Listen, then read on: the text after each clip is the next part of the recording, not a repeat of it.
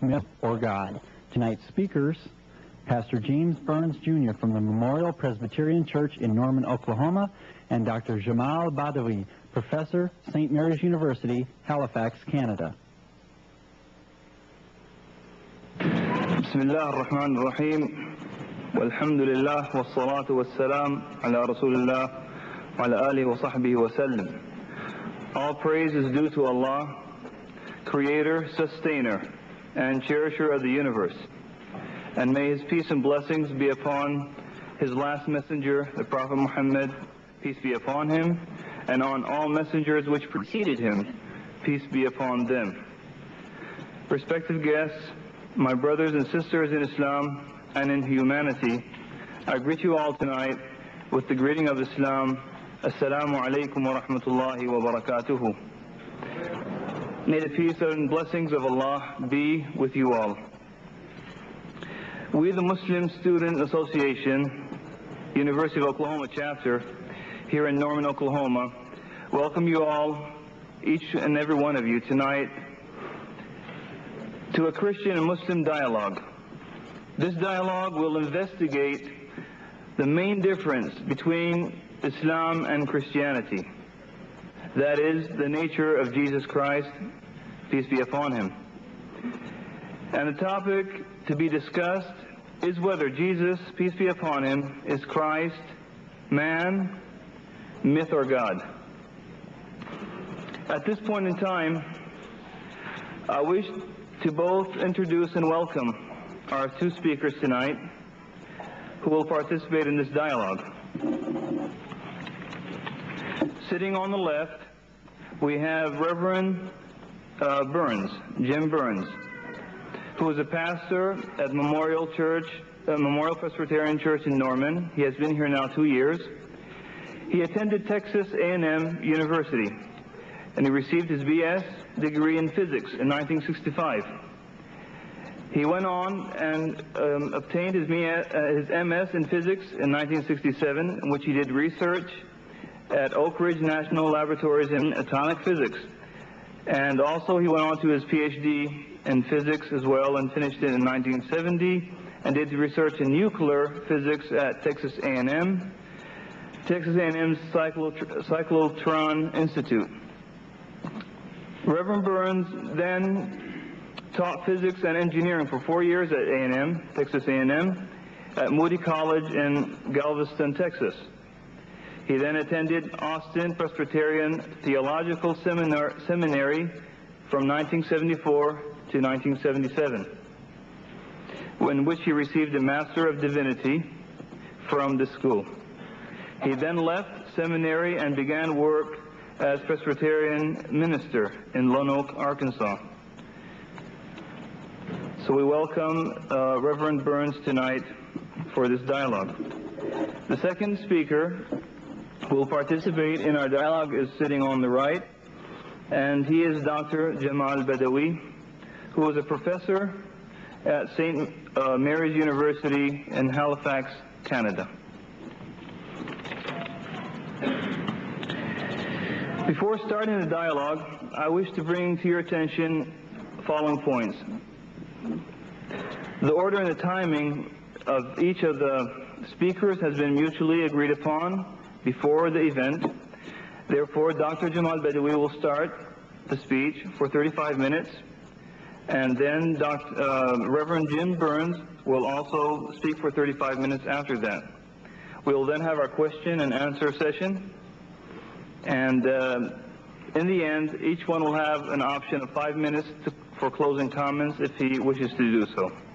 And before I finish, brothers and sisters in humanity and in Islam, I wish to say that I realize each one of you has set aside valuable time when he came or she came here tonight to listen to this dialogue.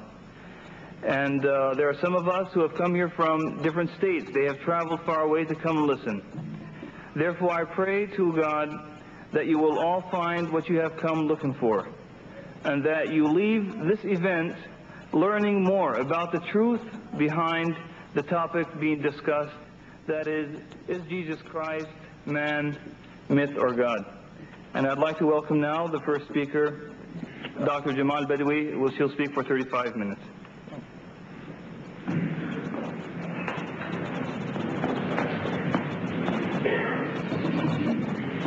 الحمد لله والصلاة والسلام على رسول الله وعلى آله وصحبه ومن والاه. All grace is due to Allah, the Creator, Sustainer, and Cherisher of the universe. May His peace and blessings be upon His last messenger Muhammad and upon all messengers before him, from Noah to Abraham to Moses, Jesus, and finally Muhammad. Peace and blessing be upon them all. I begin first by greeting you with the traditional Islamic greeting, Assalamu alaikum, may peace be with you. I thank Allah for giving me the opportunity to be with you at a very short notice, and I am thankful to Reverend Byrne for accepting the invitation also to participate in this dialogue. And I'd like to acknowledge also among those who are present, a very prominent theologian, Dr. Floyd Clark, with whom I had the pleasure of moderating a discussion between him and Ahmed Didat in Britain, and his friend also Reverend Bate. So welcome to them and welcome to you all, and I appreciated the opportunity. There is no religion in the world outside of Christianity itself which makes it an article of faith to believe in, to love and honor and respect Jesus outside of Christianity except Islam. No other religion, including Judaism, shares this with Christianity.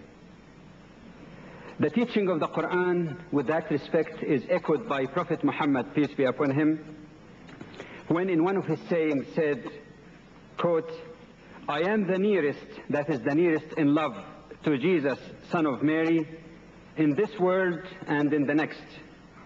The prophets are brothers, son of one father. Their mothers are different, but their religion is one. There has been no prophet between us. Not only was Prophet Muhammad, peace be upon him, who spoke with respect and love about his predecessor, Jesus, peace be upon him, but according to the Qur'an also, it shows that Jesus, peace be upon him, spoke with the same respect and love to his successor, Prophet Muhammad, and actually he directed his followers to follow him should he come in their lifetime. In one sense, then, we find that Islam and Christianity share a very important common link, as I call it. But paradoxically enough, as the chairman indicated in the beginning, while this is a very important beginning, it is also the nature of Jesus that is the basic reason of difference in understanding in theology between Islam and Christianity. But that leads us to inquire as to how could we possibly conduct a fruitful type of dialogue beyond exchanging pleasantries. In order to facilitate presentation, an outline has been passed on, so make sure you get one from any of the ushers if you haven't got any. But as you notice in the first section, I suggested that there could be possibly a number of approaches towards the so-called comparative Christology between Islam and Christianity. Either we could examine the authority and authenticity of both scriptures based upon which the perception or interpretation of Jesus, peace be upon him, is based, or to examine the historical developments of various dogmas or doctrines, both in Islam and Christianity, in the hope of trying to discern something about exactly who Jesus was. Or thirdly, to leave these two questions basically aside and take both the scriptures as they stand today, the Qur'an and the Bible as they are, and try to examine both scriptures with the view of leaving open the question that one community of believers or the other might have either misinterpreted its own scriptures or somebody else's scripture, at least to open the door for a possibility of a more fresh look into both the Qur'an and the Bible. I am going to begin even by opening the Qur'an itself for investigation. It is well known that Muslims uphold that Jesus, peace be upon him, was a human being, nothing but a great messenger and prophet of God, that he never claimed divinity, nor was a person in a triune godhood. But the question sometimes is raised as to whether Muslims might have not really understood or interpreted the Qur'an accurately. In the second section, I try to summarize in point form, with all documentation available in the outline, basically what the Qur'an says about Jesus, peace be upon him. First, that his mother, Mary, is immensely praised in the Qur'an. The Qur'an speaks about the virgin birth of Jesus and compare it with the creation of Adam from neither man or woman, and compare it also with a lesser miracle of the birth of John the Baptist from an old father and a barren mother. The Qur'an called Jesus a word from God or Allah, a term which refers to other human beings as well, a spirit from Allah, which is used in the Qur'an to refer to other humans. He is described in the Qur'an as one who is honored in this life and the hereafter, one who is among those who are closest to God, and that expression appears in the Qur'an with respect to angels and great prophets and pious people only. He is described as a pure child, the same description that was given in the Qur'an to John the Baptist, and the same that is consistent with Muslim beliefs that every child is born innocent and pure. The Qur'an says that he was strengthened with the Holy Spirit. He performed miracles according to the Qur'an by the power and permission of his Creator, by the power of Allah. That he taught what all other prophets before him taught, to worship Allah or God alone, not to associate others with him in his divine attributes. The Qur'an indicates that his mission was directed towards the Israelites, that he was teaching basically what all other prophets taught, that the Qur'an does not only negate what our Christian brethren considers as heretical interpretation in early Christianity, but the Qur'an speaks as well also about Trinity as not the explanation of the nature of Jesus. The Qur'an indicates that he was rejected by the Israelites. There was a conspiracy to crucify him which failed, but as the Qur'an says, it so appeared to them, there was some confusion, and they thought that it was Jesus who was crucified. And finally, that Jesus, peace be upon him, echoed what many other prophets in the Old Testament prophesied about the advent of Prophet Muhammad, peace be upon him. He repeated the same thing. This kind of profile, as was described by a Christian writer, Rizanin, in an article published by the Muslim World, that this is a very impressive profile of a man who acted as a prophet and messenger of God, with this kind of honor that is bestowed on Jesus and his mother in the Qur'an. I think if we have opened the Qur'an for investigation, it would only be fair and reasonable, at least from my humble understanding as a Muslim, as well as the understanding of many biblical scholars also throughout history, to inquire as to whether there could be a possible interpretation or reinterpretation of the Bible as it stands today, regardless of the issue of authenticity and authority, that might in fact not be too far away from what the Qur'an says in a more clear term. So I'm turning now to Romans 3 in the following page, Jesus in the Bible. The essence of the presentation of that section is summarized in the first 2 points. The Muslim upholds that even by investigating the Bible itself, we find that the Old Testament does not really provide any foundation for the concept of Trinity or the notion of God incarnate. Secondly, that even in the New Testament, there is no conclusive statements made by Prophet Jesus, peace be upon him, during his ministry, which very clearly indicate that he claimed to be God or to be divine. However, it is not enough to make statements in dogmatic manner like that as the Qur'an teaches the followers, bring forth your evidence if you are truthful, at least the evidence that you see, at least for the purpose of discussion. From my limited, humble understanding of the Bible and Christian literature on that issue, it appears to me that at least 5 basic foundations for the deity of Jesus can be discerned. One is what has been said about Jesus or written about him. 2, what is attributed to him as claiming for himself as divine. 3, his miracles. 4, the issue of the salvation through the bloodshed, the loving concern of God by sending Jesus or reconciling the world to himself. And 5thly, the issue of personal experience or mystery. Let me touch briefly on each. Some of them might take longer time than the other. But the first one would not take much time, really. In a very serious matter, as believing in the creator of heavens and earth and all of this universe, a serious matter like that, one cannot base simply on witness made by other people. If anyone comes to me and says so-and-so who lived in any particular point of time was God in flesh, that itself is not a sufficient ground for me to determine a belief that would ultimately determine my destiny. In fact, we know from history that a lot of people have been deified by their followers, Krishna, Buddha, many other kings and rulers throughout history. But the main question really that should be raised here, did any of those claim indeed to be God incarnate?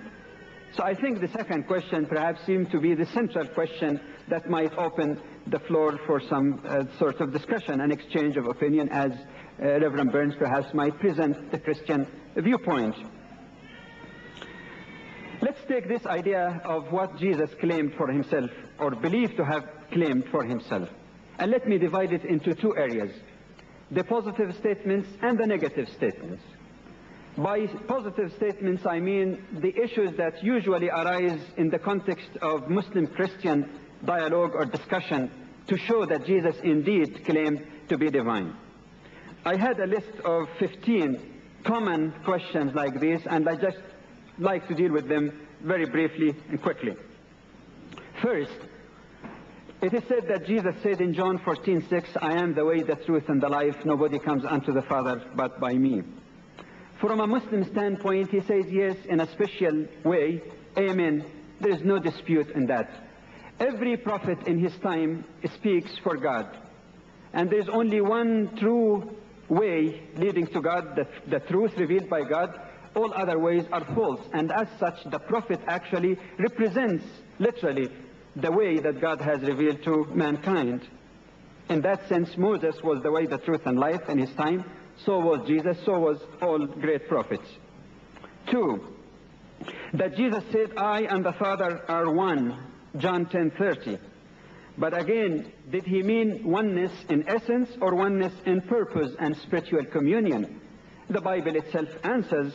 In John 17:11 and verses 20 through 23, we find that Jesus also referred to his oneness with his disciples.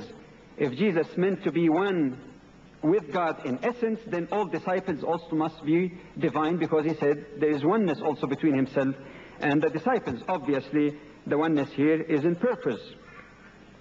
3, that Jesus said in 14:9 in John that whoever has seen him, he has seen the Father. But again, we all know that the term see does not necessarily see with the naked eye, but see also means knowledge. Whoever knows me and follows me, he knows the Father and he follows the Father. And this is not totally far-fetched, because we find that in the Bible itself, in the book of Exodus, in chapter 33, verse 20, it says clearly that nobody can see God and lives. In the New Testament, in John 1:18, 5:37, and 14:7, it again clearly says that nobody ever saw God or heard his voice. So obviously Jesus was not saying, I am God, so whoever has seen me, he has seen God because I am God. 4th, it is attributed to Jesus in John 8:58 that he said, before Abraham I am. But first of all, if one wanted to be very literal, he didn't say before Adam. just before Abraham, if you really want to be literal. But this is not really what is meant. After all, the angels were before Abraham and before Adam even. That is not really a foundation for claiming of divinity, because everything did exist in the knowledge of God before anything came to being. The notion of the term used by Jesus, I am, that it was used by God in Exodus, that it says there is an analogy there. I think this question needs to be examined carefully, because if somebody asks me and he says, are you Jamal Badawi? And I say, yes, I am, it doesn't mean that I am claiming divinity, because God happened to use the term I am also in the book of Exodus. 5. It is said that Jesus accepted worship of others, as we find in Mark 14:33. But we all know that worship also does not mean necessarily believing in somebody as God. People worship money, worship their jobs. Worship means intense love also. But we find even more clear evidence in Luke 5:16 that Jesus himself worshipped God and taught his followers to worship God. Obviously, he did not believe himself to be the object of worship. 6. That Jesus was called Son of God. But according to the Bible, Adam also was called Son of God, Luke 3:38. So was Abraham, Jeremiah 31:9. So was Jacob, Exodus 4:22. David, 2 Samuel 7:14. Solomon, 1 Chronicle 22:10. More than one prophet, in fact, were called firstborn, and never to mean the first chronologically, but mean best. But best doesn't mean the only best, because Abraham, Jacob, and David, all of them were called firstborn of God in different places in the Bible. Some prophets even were called begotten, as we find pertaining to David in the 2nd Psalm of David in verse 7. Even the term only son has been used in the Bible not to be taken literally. In the book of Genesis, chapter 22, verse 2, the term only son is not used literally, as it refers to Isaac while Ishmael was already there. It was used also in Genesis 6:2, Deuteronomy 14:1, Hosea 1:10. All of these are evidence from both the Old and New Testament. 7. That Jesus called God Father or Abba. But he also said, my Father and your Father, as we find in John 20:17. Even in the book of Romans and in Galatians, in Romans 8:15 and Galatians 4:6, we find that other people also may call God Abba, a more intimate term. 8. That he was called Messiah.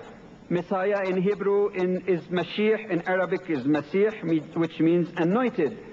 The Bible shows that David also was Messiah. Psalm 2:2.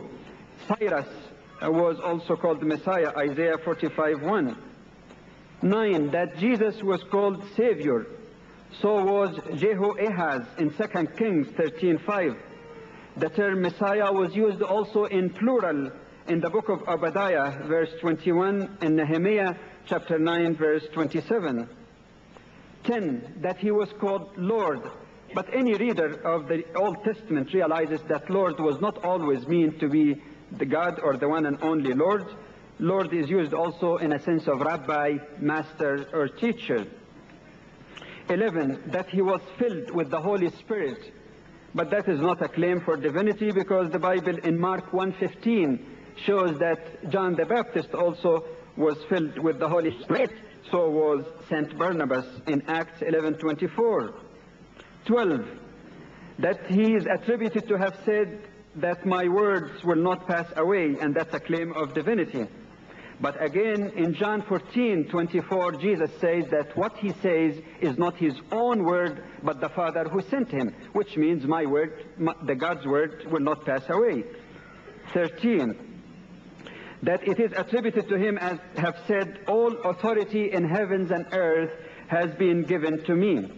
If we were to take that literally, it means that the authority of the Father ceases to exist, that there is no position for the Holy Spirit, and as such Trinity does not exist anymore, if all authority in heavens and earth has been given to the Son.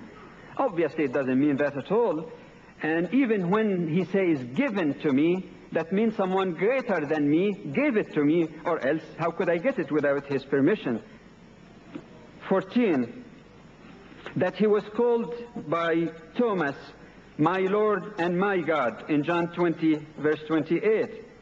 But again, we have to stop here and wonder whether Thomas really, after resurrection, according to the Bible, was expressing admiration and surprise by saying, my Lord Jesus and my God, meant God but not Jesus. But even if this meant to apply to Jesus, it could also very easily mean you are God-like, a metaphorical expression. And that is not very difficult to discern in view of the fact that Paul in 1 Corinthians chapter 8 verse 6 makes it clear that there is only one God and one Lord, that is Jesus Christ. So the distinction between God and Lord is made distinct. 15, the Jews tried to stone him for blasphemy, and if they understood him to say Son of God in that sense that was used in the Old Testament, why did they want to accuse him of blasphemy, as we find in chapter 10 of the Gospel of John? But we all realize that the Jews were trying to indict Jesus, you might say, by hook or by crook. He accused them of hypocrisy, he accused them of all kinds of things, and the religious establishment had every reason to want to get rid of him. One of the Caiaphas, the high priest, was quoted once as saying that it is more expedient for one man to die rather than the nation. On the other hand, the question is still open as to whether the Jews consider Jesus blaspheming for claiming to be the Messiah because he differed from the image of the Messiah that they thought of, one who is going to lead them into victory. But what is more important in addressing this issue is the answer given by Jesus himself, peace be upon him, in John 10:34, when he said to his accusers, is it not written in your law that ye are gods? According to some scholars, they say that this perhaps is referring to the 89th Psalm of David, verse 6, when even human beings allegorically are called gods. Even in the book of Exodus, in chapter 7, verse 1, it says that God sent Moses as God to the Pharaoh. Nobody have ever interpreted that to mean that Moses was incarnation of God, but God-like or representative of God. This is the context in which Jesus spoke to people who knew their Old Testament. This is what I call the positive statements that are sometimes presented as presenting an evidence of Jesus' claim of divinity. Admittedly, there may be others, but these are the most common ones, as most of you might be able to judge. But what is sometimes not quoted, in which I believe that a seminar like that would be useful in exchanging information and opening our minds and hearts to each other's views, that there is much more conclusive and clear statements in the New Testament in which Jesus negated his divinity. I listed only 10 of them, but there could be more. 1, he indicated that he does nothing on his own authority. John 5:30, 14:31, and Matthew 20, verse 23. 2, he indicated that he did not speak on his own authority, but what the Father ordained him to say. John 14:10, also chapter 8, verses 28 and 29. 3, which is a very conclusive statement, he indicated that the Father is greater than himself. John 14:28. 4, the Bible says in Matthew 4, verses 1 to 11, that Jesus was tempted by the Satan. But according to the book of James in the Bible, chapter 1, verse 13, God cannot be tempted. And it would be totally pointless for Satan to try to tempt the creator of heavens and earth, or to offer him the kingdom that he himself owns and created and say, I'll give you that if you bow down to me. The one who is tempted is only and fully a human being who resisted that temptation nobly as Jesus did.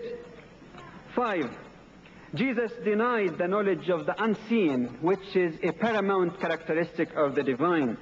We find that in Luke 13:32, in Matthew 24:36. 6, Jesus was subject to change. He was mutable.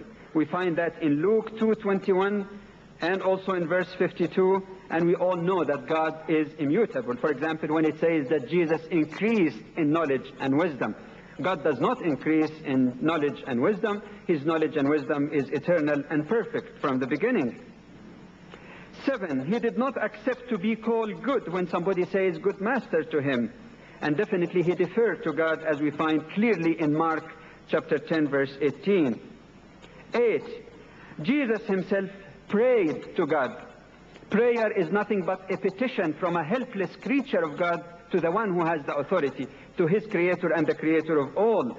How could Jesus, if he were God, pray to himself? How could he pray even to the first person in Trinity, because the definition shows that they are all equal in power. We find that in Mark 14:32, in Luke 5:16. 9, Jesus referred to himself as a prophet. Luke 13:33 and 4. Other people also believed into him and referred to him as a prophet. Luke 7:16, 24:19, John 6:14 and 40, Hebrew 3:1. He was referred to as a servant of God. Acts 3:13, 4:27 and 30, Matthew 12 and 18. Now, he also finally made a distinction between himself and the Father. We find that clearly in Matthew chapter 23, verses 8 to 10. And may I add one comment at this point of one Christian scholar, a well-known Francis Young, when he said that Jesus, if you look at the titles given to him, there is only one title that has been very common, that Jesus constantly and consistently referred to himself by, and that is the Son of Man. From both the positive and negative evidence, we can conclude in an answer to the second question, did Jesus really claim to be divine? In my humble understanding, definitely not. That leads us to the third question on the last page. Some might say the birth of Jesus, his miracles and his life, is in itself a testimony that speaks louder than words. It shows that he was divine, even if he did not say that in so many words. But again, if we investigate the Bible itself, I'm not talking about other sources, we will find that no miracle attributed to Jesus was not attributed to someone else in the Old Testament. Even virgin birth has been attributed to Melchizedek. Not really virgin birth, but it says in Hebrew chapter 7, verse 3, that Melchizedek was born without a father, without a mother. There is no beginning or end to his days. Obviously, that has to be taken not very literally, but if we were really to say, all right, there is no other, even the Bible shows that there is even a greater miracle than the creation of Jesus, peace be upon him. Furthermore, according to the Qur'an also, if I add that as a footnote in the midst of all these biblical references, addresses the question of the virgin birth of Jesus in a very beautiful and succinct verse in the Qur'an that says, in the translation of meaning, indeed the similitude of Jesus in the sight of God is like that of Adam. He created him, that God created Adam from dust, and he said to him, be, and he was. That shows that the wonderful forms of creation of the Almighty God is four. One is to create a human from both a man and woman side, which is every one of us in this hall, you and me. I suppose I didn't see any dissent from that. Secondly is to create someone from neither man's side or woman's side. That was Adam. And in that sense, Adam even would be a greater miracle in creation. 3, to create a human being from a man's side but not a woman's side. That was Eve. There was one form of miraculous creation that was not achieved yet, and God wanted to complete all four, to create a human from a woman's side but not from a man's side, and that was Jesus, peace and blessing be upon him. When we speak about feeding the multitudes or walking on water, healing the leper and blind, bringing the dead to life, casting the devils, arising from the death, and ascending even to heaven, we find that mentioned in many places in the Bible, and I have given the quotations all in the outline, especially in the second book of Kings, in the book of Ezekiel, and in other places. We come finally, or close to finally, I should say, to the fourth issue, that it is not important really whether Jesus claimed it or not, but it is mainly the notion of the love of God and his forgiving mercy by reconciling the world to himself by sending Jesus to die for us. But that again seems to be based on a number of assumptions which are, from a Muslim understanding, questionable.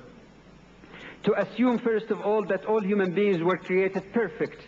The Muslim would say if they were perfect, if Adam was totally perfect, he would have not been capable of disobeying God and eating from the forbidden tree.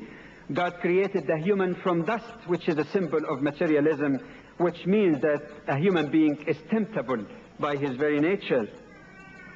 It assumes also the necessity of bloodshed for forgiveness.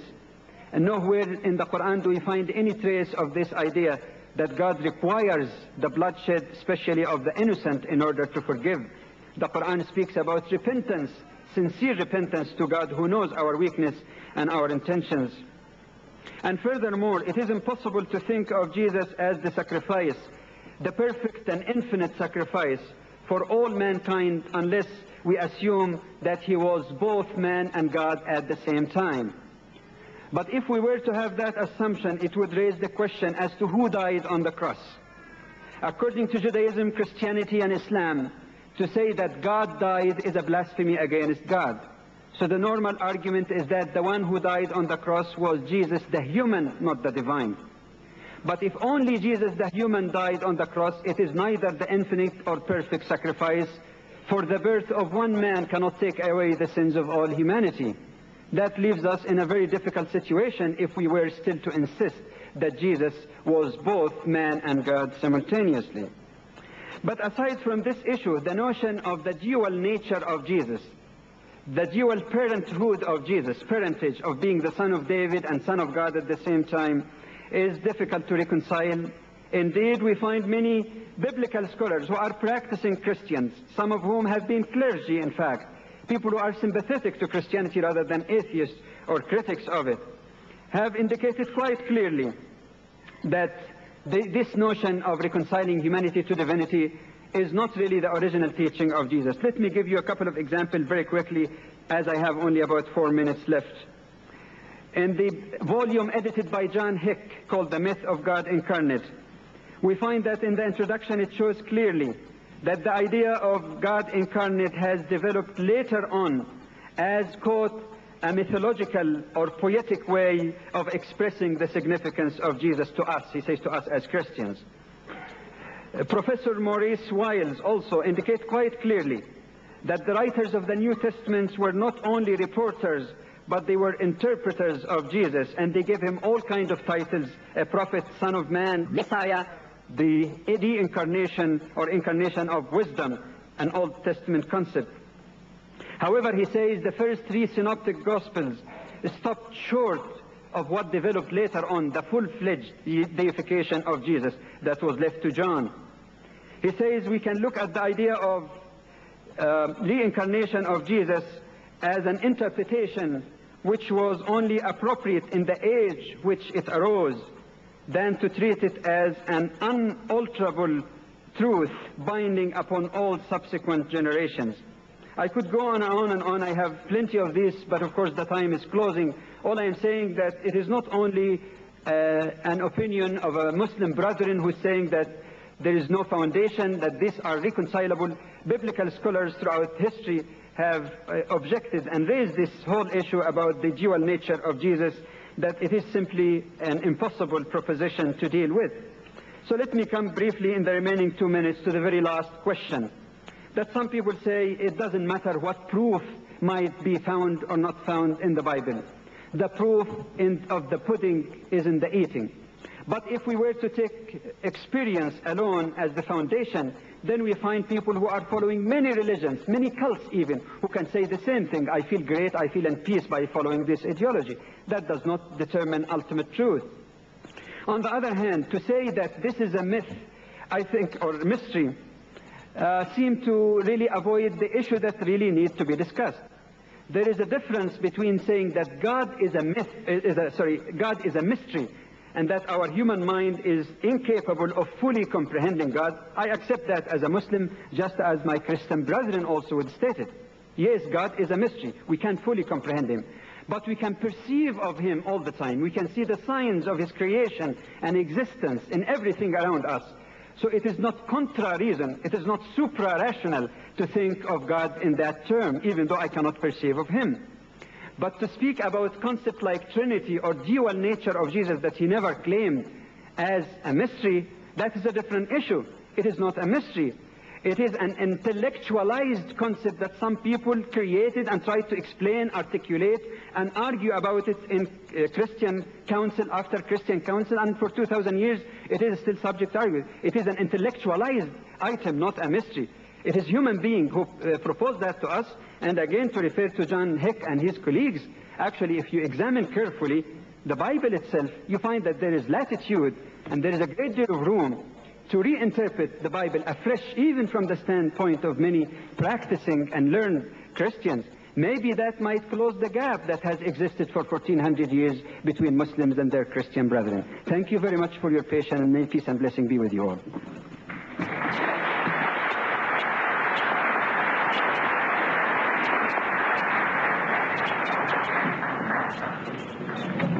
We thank Dr. Jamal Badawi very much for his topic. And we'd like now to invite Reverend Burns to shed light on this topic as well. In the 26th chapter of Acts, we read about a man named Paul. Paul was standing before some rulers. One of the rulers was named Festus. Paul says in verse 22, I stand here testifying both to small and great, saying nothing but what the prophets and Moses said would come to pass, that the Christ must suffer, and that by being the first to rise from the dead, he would proclaim light both to the people and to the Gentiles. And as Paul thus made his defense, Festus spoke with a loud voice, Paul, you are mad. Your great learning is turning you mad. But Paul said, I am not mad, most excellent Festus, but I am speaking the sober truth. For the king knows about these things, and to him I speak freely. And at that point he's speaking of a king named Agrippa, who is also present. For I am persuaded that none of these things has escaped his notice, for this was not done in a corner. King Agrippa, do you believe the prophets? I know that you believe. And Agrippa said to Paul, in a short time you think to make me a Christian? I want to repeat that. In a short time, you think to make me a Christian. And Paul said, well, whether short or long, I would to God that not only you, but also all who hear me this day might become such as I am, except for these chains. Paul was, of course, at that time a prisoner. When I was asked a couple of weeks ago to enter into this dialogue, I thought about it, and I thought it's really sort of a crazy thing in a way. How can I stand up here in a short time? How can Dr. Badawi, right, got it right. Badawi stand up here in a short time and explicate the belief on this very significant subject. In a short time, it's difficult to have such a dialogue. Thinking of the things that were being said, I would like to reply to them one by one. But we don't have that time, so we make the best of it. In a short time, I would like to say some things. I would like to begin to speak about this belief and say what I understand it to mean from the Christian point of view. Between any two religions, there are significant similarities. There are also notable differences. I read a passage from a book entitled The Spirit of Islam. In this book, Allah is described in these words: the holy, the peaceful, the faithful, the guardian over his servants, the shelterer of the orphan, the guide of the erring, the deliverer from every affliction, the friend of the bereaved, the consoler of the afflicted. In his hand is good, and he is the generous Lord, the gracious, the hearer, the near at hand, the compassionate, the merciful, the very forgiving, whose love for man is more tender than the mother bird for her young. I thought of those words again: holy, peaceful, faithful, guardian, shelterer, guide, deliverer, friend, compassionate, and so on. Those were words that it seems to me I could agree with. It is evident, therefore, that Islam and Christianity share common views about the nature of God. But of course there are differences. And in seeking a unity of understanding, we should not overlook the differences. In exploring differences, we should not overlook what we agree on, though. And only as we talk together with open minds, even though we have but a short time, can we hope to at least to begin or continue in trying to understand each other's beliefs. Jesus was man, myth, or God. If you gave me a true-false test, you forced me to say yes or no, true or false, here's what I would say if you forced me. Jesus was a man, true. Jesus was a myth, false. Jesus is God, true. But I would want to say a little bit more about those, and especially about the statement about Jesus being a myth and Jesus being God. First off, look at Jesus being a myth. I don't believe Jesus was a myth, but I do believe that there are myths about Jesus. I do believe there are myths about Jesus outside the Christian community, and I do believe that there are myths about Jesus within the Christian community. Even in the early church, there were myths. There are 27 books in the New Testament. There are 4 books that are called the Gospels. Most people don't know that there was in the early church a gospel called the Gospel of Thomas. But it was rejected.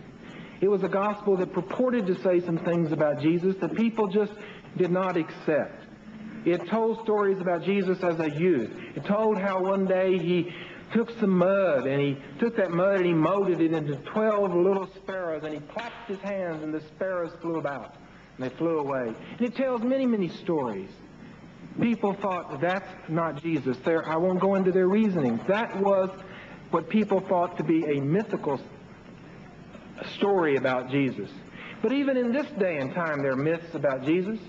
Some people would say, well, if Jesus is God, then he could have just been there in his cradle as a one-day-old baby, thinking about the universe, doing higher mathematics in his mind if he so chose, thinking the things of God. I think that is a myth. I think that the nature of Jesus was such that if he was God, he was not God in that sense. That's not what it meant to say he was God. There are other myths, and I won't go into them. One of the myths in this country is we take in this country and we shape Jesus so he looks more and more like an American. And the values that America deems good, somehow it seems that we hear more and more scriptures about the values that agree with that. We should be healthy, wealthy, and wise. Well, I think Jesus wants us to be wise, but I'm not certain that Jesus promised that if we followed his way, we would always be physically healthy and literally wealthy, at least in terms of money, finances. So there are myths.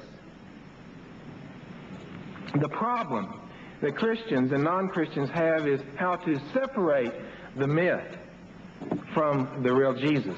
If a person says that Jesus is God, how do we know that that person is making a true statement? How do we know that that person is not propagating a myth? And if Jesus is God, what is meant by that? If I say Jesus is God, someone might say, so what? What does it mean to the way that I live my life this day and the day that comes tomorrow? How do we come to see the real Jesus, the non-mythical Jesus? How do we come to understand who Jesus really is? My claim is that there are 3 sources. I've understood that Christians have claimed that there are 3 sources. The primary source, it seems to me, are the Scriptures. The Scriptures of the Old and New Testament, the Bible. The second source is the community of believers. In the first letter that John wrote in the New Testament, John says, that which was from the beginning, which we have heard, which we have seen with our eyes, which we have looked upon and touched with our hands concerning the word of life, that which we have seen and heard, we proclaim also to you. The community, the early community saw something, heard something, touched something, and passed it on to the next generation. It was passed on to the next generation, the next generation. to the generation that lives in 1986. The community has said things about Jesus, and that influences what the people in today's community believe. The third source, first there is the Scriptures. Secondly, the community of believers. And thirdly, there is what I would call personal encounter. This is very difficult, I think, for Christians to explain. Christians talk about having a relationship with Jesus. Christians talk about Jesus as if he is a being that exists today, is alive today. Some people paint this in mystical terms. Others speak of it in non-mystical terms. They speak of personal encounter with Jesus as they meet brothers and sisters, as they meet neighbors, whether they are Christian neighbors or not. They say that they encounter Christ in other people. And somehow that encounter, again, shapes the understanding of who Jesus is. Three sources: the Scriptures, the community of Christian believers, and personal encounter with Christ himself in the here and now, in this day. Let's look first at the Scriptures. What do I see in the Scriptures that would lead me to believe that Jesus is God? A beginning point for me, and every Christian would probably begin in a different place, but for me, I keep going again and again to the very first chapter of the Gospel according to John. In John chapter 1, John writes, "In the beginning was the Word, and the Word was with God, and the Word was God." The Word is equated to God. And then later in the first chapter, John writes, "And the Word became flesh." The Word, who is equated to God, became flesh and dwelt among us. Notice it does not say the word "put on flesh" as a youngster would put on a Halloween costume. The word "became flesh." The incredible claim seems to be that God, the creator and sustainer of the universe, became flesh and dwelt among people. In Matthew chapter 16, verse 15 through 17, Jesus says to his disciples, "But who do you say that I am?" He had asked them earlier who other folks said he was, who other folks were saying he was. And he says, "But who do you who have walked with me, say that I am?" And Simon Peter, who was always outspoken, replied, "You are the Christ, the Son of the living God." He says, "The Son of the living God." Now, does Jesus agree with this assessment, or does he disagree? Notice what he answers. He says, "Blessed are you, Simon Bar-Jonah, for flesh and blood has not revealed this to you, what you have said, but my Father who is in heaven." Jesus seems to have accepted that assessment. Now, does being the Son of God mean that Jesus is God? I turn to John chapter 5, verse 17 and 18. Jesus is explaining to some people why he heals people on the Sabbath. And he says, "My Father is working still, and I am working. My Father doesn't take a day off when it comes to dealing with human herd, and neither do I." Now note what response is made to this statement. We read that for this reason, for what he said, his enemies, quote, sought all the more to kill him, because he not only broke the Sabbath, but also called God his own Father, making himself equal with God. Making himself equal with God, end quote. The enemies of Jesus believed that Jesus was claiming to be equal with God by calling God his Father, and Jesus did not deny that. In John chapter 10, verse 31, we run into a similar occurrence. His enemies took up stones to stone Jesus, and Jesus said, "I've shown you many good works from the Father. For which of these works, these good works, do you stone me?" His enemies answered him, "It is not for a good work that we stone you, but we stone you for blasphemy, because you being a man, make yourself God. End quote. You being a man, make yourself God. Jesus, in relating himself to the Father, was seen by others as claiming to make himself equal to God.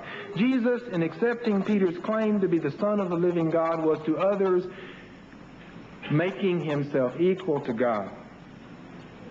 In John chapter 20, we read about the encounter of Jesus with his disciple Thomas. It is a Sunday, 1 week after the resurrection. Thomas, who has not seen yet the risen Christ, is with the other disciples in a room when Jesus appears. And Jesus invites Thomas to feel his wounds, and Thomas at that point cries out these words, "My Lord and my God, my Lord and my God." In the book of Acts, we have the story of a man who meets Peter. The man, whose name is Cornelius, met Peter, and he fell down at Peter's feet and he worshiped Peter. But Peter lifted him up and said, "Stand up, I too am a man." Jesus, however, seemed to accept these words of Thomas, "My Lord and my God." He did not say, "Don't say that to me, I am simply a man." Now here's some of the claims of Jesus. Notice these claims are not claims in which he is saying, "I am God." There are other claims, but I want to say something about the claims. Jesus says in John chapter 6, verse 35, "I am the bread of life. He who comes to me shall not hunger, and he who believes in me shall never thirst."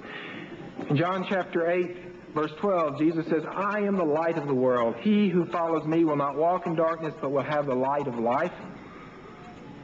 He says in chapter 11, "I am the resurrection and the life. Whoever believes in me shall never die." In John chapter 14, he says, "I am the way, I am the truth, I am the life." He says in chapter 14, verse 9, "He who has seen me has seen the Father." If you have seen me, you have seen the eternal Father. In Mark chapter 2, verses 1 through 7, I'll read portions of this passage. Again, I'm wanting to put forth some claims that are apparently being made by Jesus. Jesus was preaching the word, it says, to those gathered about him. Some people came, bringing to Jesus a paralytic carried by 4 men. When they could not get near Jesus because of the crowd, they removed the roof above him, and when they had made an opening, they let down the pallet on which the paralytic lay. And when Jesus saw their faith, he said to the paralytic, "My son, your sins are forgiven."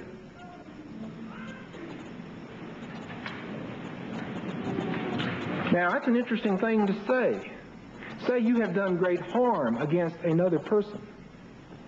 Maybe that other person has the right to forgive you, but what right would I, a mere man, have to come up and say, "It's okay, your sins are forgiven"? And the people who heard him knew exactly what the problem was. Listen to what they said. Some of the scribes were sitting there questioning in their hearts, "Why does this man speak thus? It is blasphemy. Who can forgive sins but God alone? Only God has the right to forgive sins." And Jesus didn't say, "Oops, you misunderstood me. You misunderstood me." He let it lie just as he had spoke it. He says in John chapter 10, verse 30, "My sheep hear my voice, and I know them, and they follow me.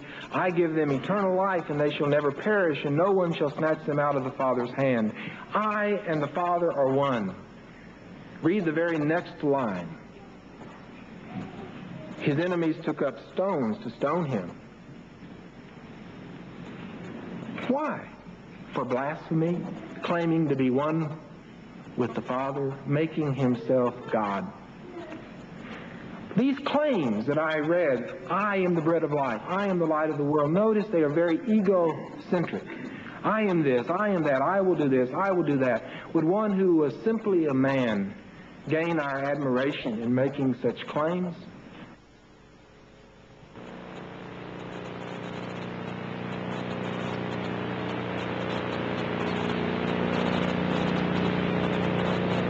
Christian scholar has said that on hearing such claims, we must simply say one of 3 things. Jesus was lying, or he was crazy, or he was who he was apparently claiming to be God incarnate. If Jesus did say the things I have read, I believe that we are forced into making some difficult choices. The second source, which helps us to see the real Jesus, is the community of believers. First source is the Scripture. But I contend we don't stop there. The Scriptures are always read through the community.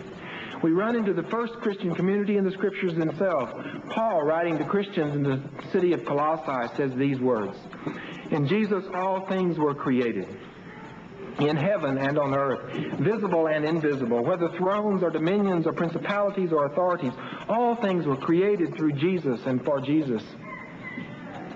He is before all things, and in him all things hold together."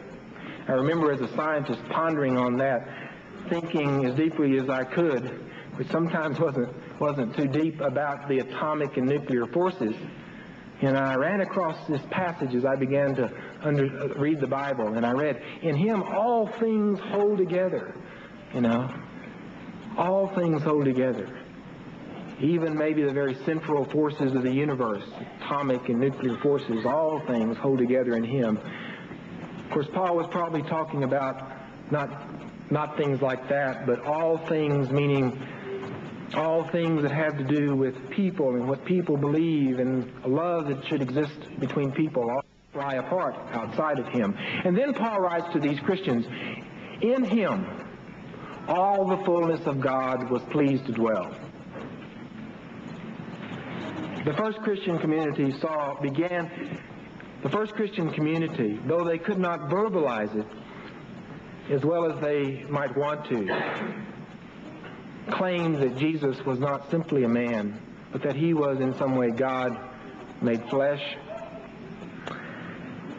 300 years later, the Nicene Creed was formulated, again by another community of Christian believers, in the year 381. And in that creed, the community says, "We believe in one Lord Jesus Christ, God of God, being of one substance with the Father, very God of very God." The community continues to believe that somehow in Jesus there is more than man, there is God himself.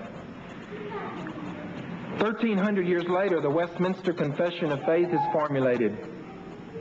One of the statements in that document refers to Jesus as, quote, "eternal God."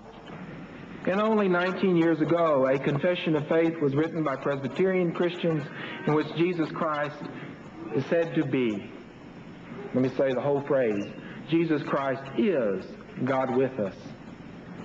Again, that claim of Christ, Jesus being God with us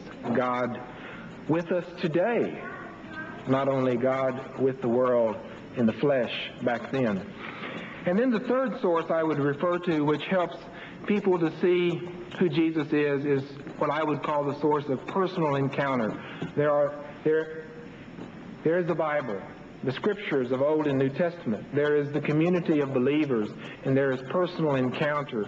Christians have claimed that Jesus still lives, that he's not simply a person in a book, such as was Abraham Lincoln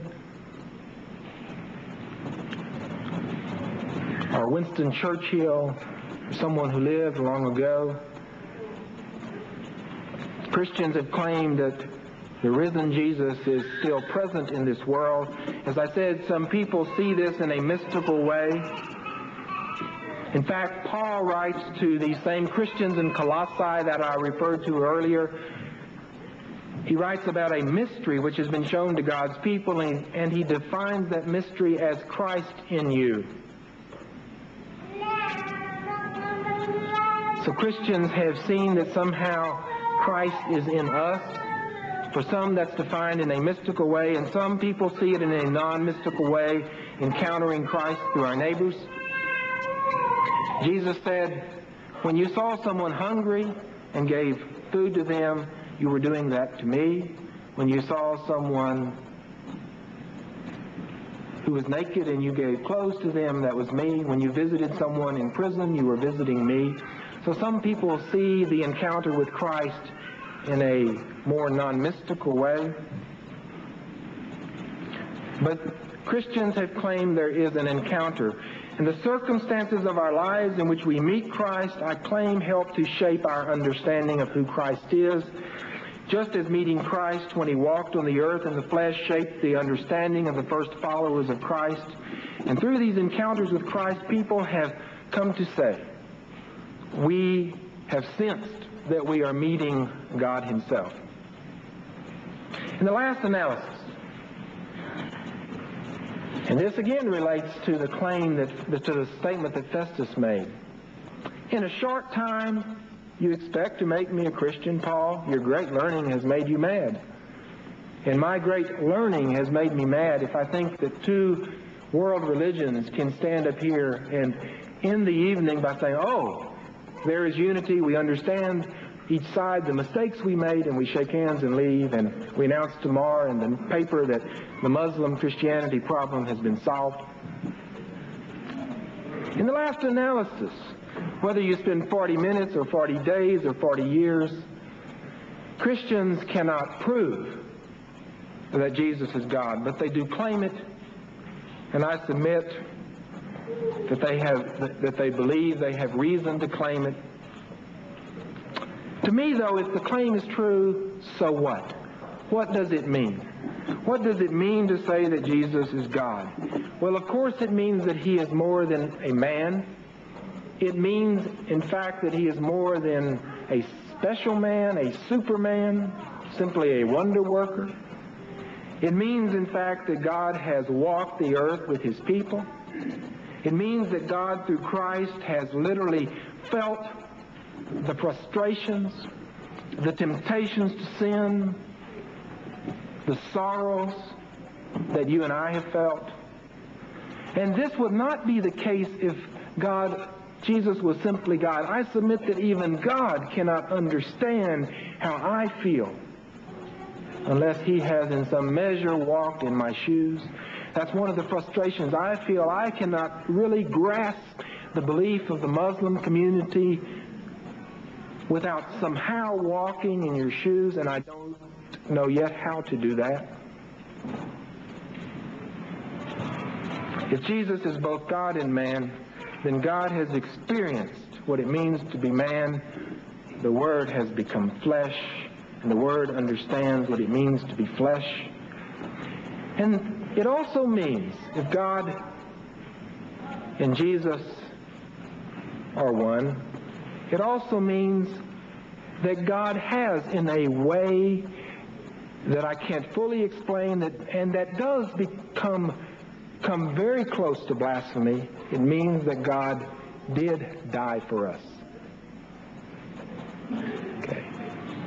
If there is such a thing as consequence for sin, then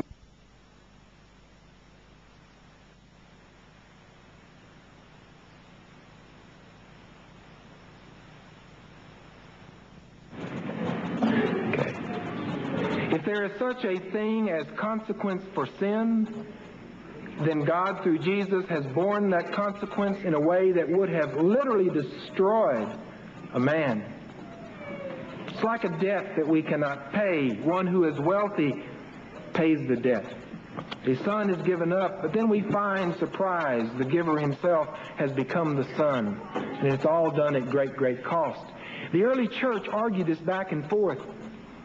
And some people say, well, does this mean that God the Father himself died on the cross? And people said, that's heresy. That's patripassionism, I think was the phrase that they used. But then Christians did begin to say, but God in the presence of the Son did die on the cross. People ended up saying, no, it wasn't just simply the man part of Jesus. It was Jesus, the God-man, who died on the cross. If Jesus is God, it means that we somehow that we see in Jesus God himself modeling, living out the life that God wants us to live. Nobody like someone from on high saying, do this.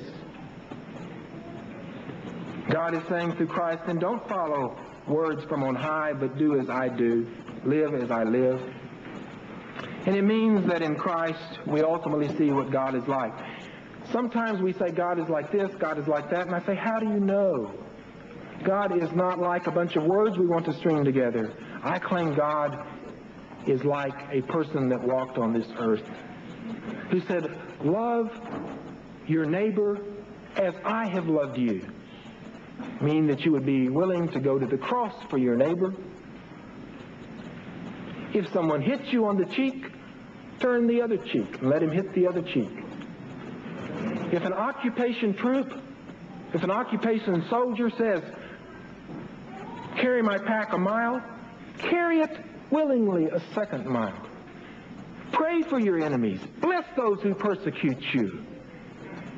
Now, do Christians live that way? No. But Christians underneath know that that's how God wants them to live. I believe that Jesus is God. What do you know for certain? Someone might ask. I looked in the dictionary, the Random House College Dictionary this past week, and know is defined in this way. Know means to perceive or understand clearly and with certainty, and I certainly do not understand clearly and with certainty who Jesus Christ is. I flipped back in the dictionary to see what the word believe meant. And believe means to have confidence in the truth or reliability of something without absolute proof. Without absolute proof. And I do have confidence in the reliability of certain statements concerning Jesus Christ, although I do not have absolute proof that those statements are true. And I have confidence in those statements ultimately because I have confidence in the Scriptures and the Christian community and in the personal encounter that I have experienced with this living Christ. Why do I have confidence in those sources? Two answers I would give. The first answer is this: as I interact with these sources, I hear the ring of truth. As I read the Bible, as I listen to the community of believers in Christ, as I think about my own encounter with Christ, I hear the ring of truth. There is a non-biblical proverb or saying, and it goes like this: things are to be used, people are to be loved. Now, I can't prove that's true, but that statement has the ring of truth.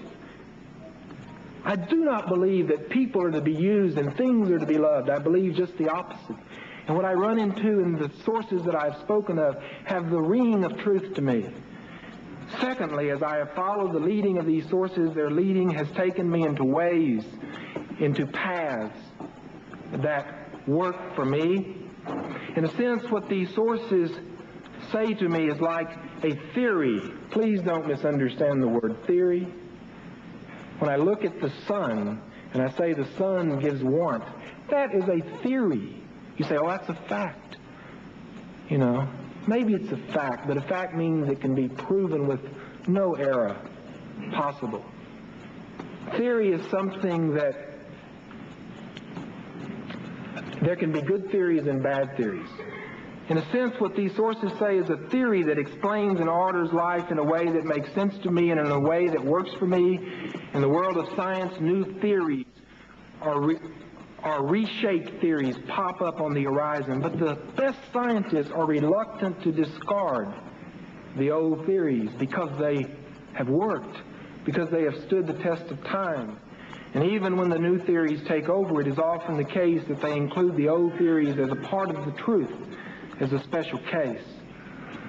And I am not saying that I believe that Christianity is simply a theory that may one day pass away. I am saying two things, though. I am saying that I am open to what God may say to His world tomorrow. I'm open, I hope, to what I might hear this evening and have heard this evening. I am willing to listen to other views. Truth is God's truth. Truth is God's truth, and I do not want to miss the truth. But then I am reluctant to discard what has seemed truth to me, what makes sense to me, what brings meaning into my life, what has empowered the working out of my life. And so, for me, it boils down to an encounter through the Scriptures, through the community, through the living Christ, in which my life was changed at a point in time and in which my life is still being changed and enriched. I remember 20 years ago, 1966, my first year in graduate school, being deeply affected by an idea that though I had grown up in Christian America, I just didn't ever understand, being deeply affected by the idea that God himself actually walked on this earth. I remember being deeply affected by the idea that God himself wanted to be a part of my personal everyday life, to live in me in some sense. I remember being deeply affected by the idea that God in Christ died for my sins. My notion had been that somehow I had to do more good than bad in order to win God's approval. The scales had to be weighed and the good had to outweigh the bad. I felt I was fighting a losing battle. I felt that the debt, so to speak, was piling up against me.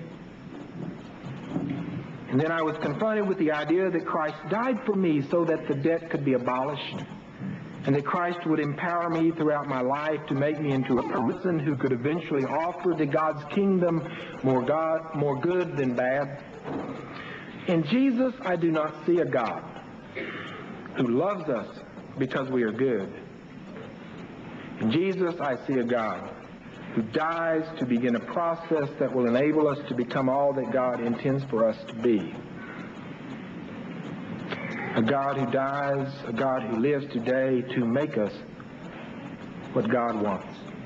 I close with words of a Christian professor, William Spurrier. Is Christ the God-man, he asks. In the last analysis, it can only be answered from inside the Christian faith. The problem cannot be settled from outside. So the real answer to the question is this: if we are not in Christianity, the honest answer would seem to be the agnostic one of I don't know. But if we are inside the Christian faith, Dr. Spurrier continues, the answer throughout Christian history is that Christ... Thank you.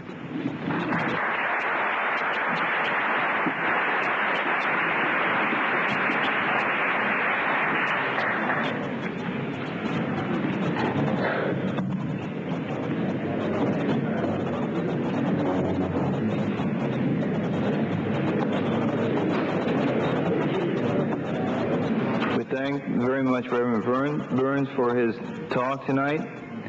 What I'll do now is I'll address the question, once to Dr. Jamal Badawi and once to Reverend Burns, and each one will try to his best to be concise in his answers so that we can get as many questions answered. To start off with Jamal Badawi, the first question is, do Muslims believe in the second coming of Jesus? If yes, then why was he the only prophet to come again? Yes, Muslims believe in the second coming of Jesus. While this is not directly referred to in the Qur'an, it is referred to in no less than 70 sayings of Prophet Muhammad, peace be upon him. In completing the answer to that question, I'd like to connect the second part. Why was Jesus the only one, not even Muhammad or Abraham, coming again? The answer to me is very simple. Was there any confusion about the humanity and full humanity and nothing but of any other prophet? Was there any problem after Prophet Abraham, people interpreting him as God or God-man? That confusion did not arise after Moses or Muhammad. Yes, there is good reason for Jesus to come to declare the truth about himself. And that leads me to complete the answer, that in the saying of Prophet Muhammad, peace be upon him, he says that one of the main functions when Jesus comes is to declare the truth about himself. Actually, in some hadith, it speaks clearly about rebuking those who deified him without any evidence on the basis of just sheer speculation. And that in one saying of the Prophet, he says the first thing he will do is to break the cross and kill the pig. Breaking the cross as a symbol of deviation from the consistent Old Testament teaching of the oneness of God, which was confirmed after him by Prophet Muhammad, peace be upon him. And killing the pig is a symbol also of that he never meant that the law is abolished through his coming, as Paul interpreted. Yes, we believe in his second coming as a follower of the generic Islam, which was the religion, teaching, and faith of all prophets throughout history. Reverend Burns, this person asked two questions. First of all, he says, just give me 3 simple reasons why did you say Jesus is God? And the second question is, as everyone knows, Jesus is human. Same with us. If you say Jesus is God, so God is also human. Human, as you know, are not always perfect in everything. So why did we have to believe in a God like that? Again, I would like to emphasize there are certain things that people may claim to know and certain things people may claim to believe. I do not come here this evening claiming that I can prove to you that Jesus is God. I believe that he was God because of my understanding of the scriptures, the ones that I read this evening. I believe that Jesus was claiming to be God. The second reason is I believe that his enemies were thinking that he was making that claim. Now, if my enemy believes me to be something, that certainly doesn't mean that I am that something. But it at least means that the enemies thought that that was the issue. And Jesus never, in my understanding, did anything to disagree with the judgment of his people. And then the third reason is, again, as Christians have thought about this over many, many centuries, they have concluded that. And someone might say, well, do you take it simply on the authority of others? I find that I'm always faced with taking things on the authority of other people or on my own authority. And if I hear many other people saying things and I hear only one voice in myself, then I want to think seriously about what the other people are saying. And Christians throughout the centuries have claimed that Jesus is God, and that through all the sources, the personal encounter, the scriptures, makes sense to me. The second question was, as everyone knows, Jesus is human. I agree. Jesus was human. Yeah. Now, and then he says, if you say Jesus is God, so God is also human. Human, as you know, are not always perfect in anything. So why do we have to believe in a God like that? Christians have tried to explain in ways that Christians today still struggle with. Jesus being the God-man, and they've tried to figure out how do you divide that up. And Christians have ended up that they don't. God became human, became flesh, in the sense that I might become another person, but I still am myself. In becoming another person, though, I am not that other person necessarily, but I'm experiencing what it means to be that other person, or experiencing what it's like to be that other person. Thank you. Dr. Jamal Badawi, you said that the advent of Prophet Muhammad was prophesied in the Bible. Do you have any evidence to back up this statement? The Bible is full of evidence, but our Christian brethren perhaps might have not been aware of that, and this is one virtue of those seminars. In the book of Genesis, we are told quite clearly that God promised to bless the nations of earth through the descendants of Abraham. We all know historically that all Israelite prophets came through his second son, Isaac. And we know historically that through his first son, Ishmael, Prophet Muhammad also was born. That itself is sufficient. However, there is confirmation of that also in the book of Isaiah in chapter 11, when it speaks about someone great to come from the stem of Jesse, J-E-S-S-E, which has been sometimes mistakenly interpreted to mean the father of David. In fact, according to Encyclopedia Biblica under names, it says Jesse is an abbreviation of Ishmael, because Ishmael in Hebrew is Yishmael, abbreviated Yeshi, Jesse. Secondly, in the book of Deuteronomy, in chapter 18, verse 18, it is stated clearly, Moses addressing the Israelites in his presence, say that God will raise you from among your brethren a prophet like unto me. Now, how could that be applied, as some New Testament writers interpreted to apply to Jesus? Jesus is not of the brethren of the Israelites. He is himself an Israelite.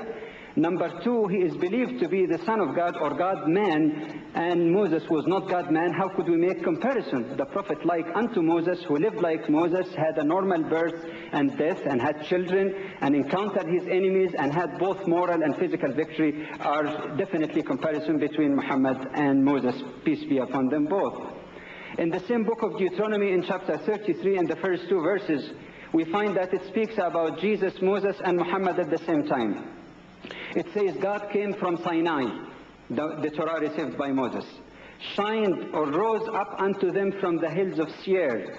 Seir is part of Palestine. That is where Jesus himself preached. And it says he will shine forth from Mount Paran. According to the Bible, in the book of Genesis, chapter 21, verse 21, Paran is the place where Abraham took his son Ishmael and his mother Hagar, i.e. Mecca as it's well known historically, and the monuments are still there, the Kaaba and the well of Zamzam since the days of Ishmael. The three are mentioned in the same, and notice the progression of revelation. God came, rose, shined forth, which means the final revelation to reveal the entire truth that all of these great prophets carried throughout history. You go to the book of Isaiah, chapter 42, and you find a clear profile of Prophet Muhammad, peace be upon him, in no unmistakable terms. While the chapter speaks about the elect of God, the select of God, the servant of God, and praises him, and speaks about the farthest isles waiting for his law, it says, let the villages that Kedar inhabits feel happy and joyful. And according to the Bible, in the book of Genesis, chapter 25, verse 13, Kedar is the name of the second son of Ishmael, i.e. it refers to the advent of Prophet Muhammad from Mecca. In the same book of Isaiah, in chapter 21, especially verses 13 through 17, we find a very prolific description of the migration of Prophet Muhammad from Mecca to Medina. It speaks about the people of Timan. And according to John Mackenzie's Dictionary of the Bible, Timan is an oasis north of what is now Medina. So you talk about the vicinity from which the Prophet migrated. You speak about the people of Timan bringing water to him that was thirsty, defending with their bread him that fled. You speak about those who fled to them because of persecution. Definitely a reference to the coming of Prophet Muhammad and his companions. But more importantly, it speaks also about Kedar in the same chapter, that the number of the mighty men of Kedar will be diminished. And that's exactly what happened, because 1 year after the migration of the Prophet, peace be upon him, the pagans from Kedar, from his own clan, came to destroy him, and they failed. If you move very quickly and leave so many other signs to the New Testament, in the Gospel according to John, chapter 1, verses 19 to 25, when John the Baptist came, the Jews sent their scholars to ask him, are you Elijah, the second coming of Elias? He said, no. They said, are you Christ? He said, no. Then they asked a third and distinct question, are you that prophet? Which they meant another one other than the second coming of Elias, other than the coming of Christ. Who could be that prophet except the one from the brethren of the Israelites, i.e. from the Ishmaelite descent, i.e. Prophet Muhammad, peace be upon him. There is more that can be said about the concept of Paraclete, but perhaps I stop at that in consideration of the time. Second question now to Reverend Burns. Does Jesus need the help of his Father, or can they work independently?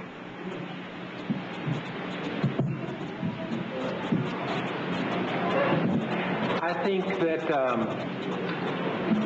first off, the answer and then an explanation. I believe that Jesus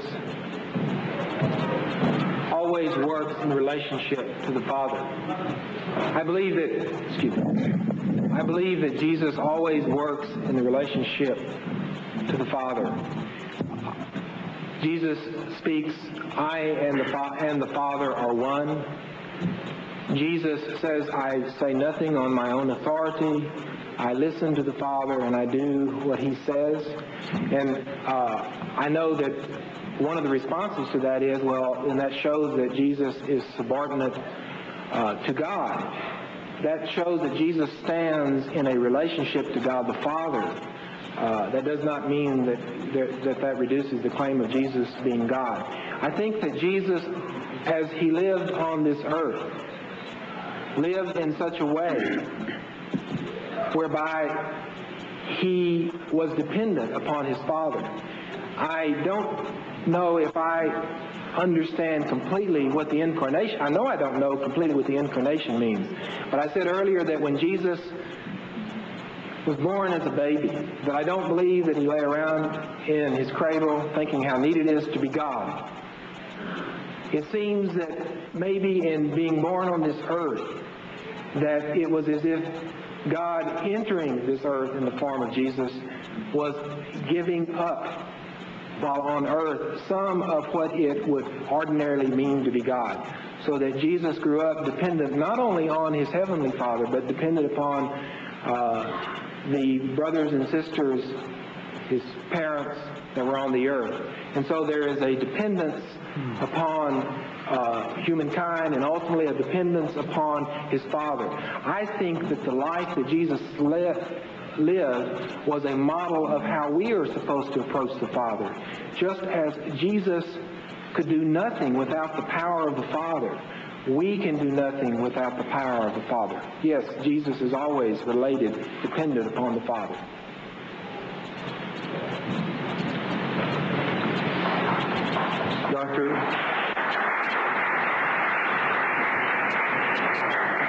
Dr. Jamal Badawi, does the Qur'an accept the Bible?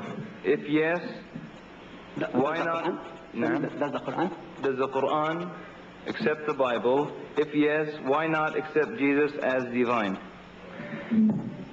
Two-pronged answers. The first one, the word Bible does not appear anywhere in the Qur'an.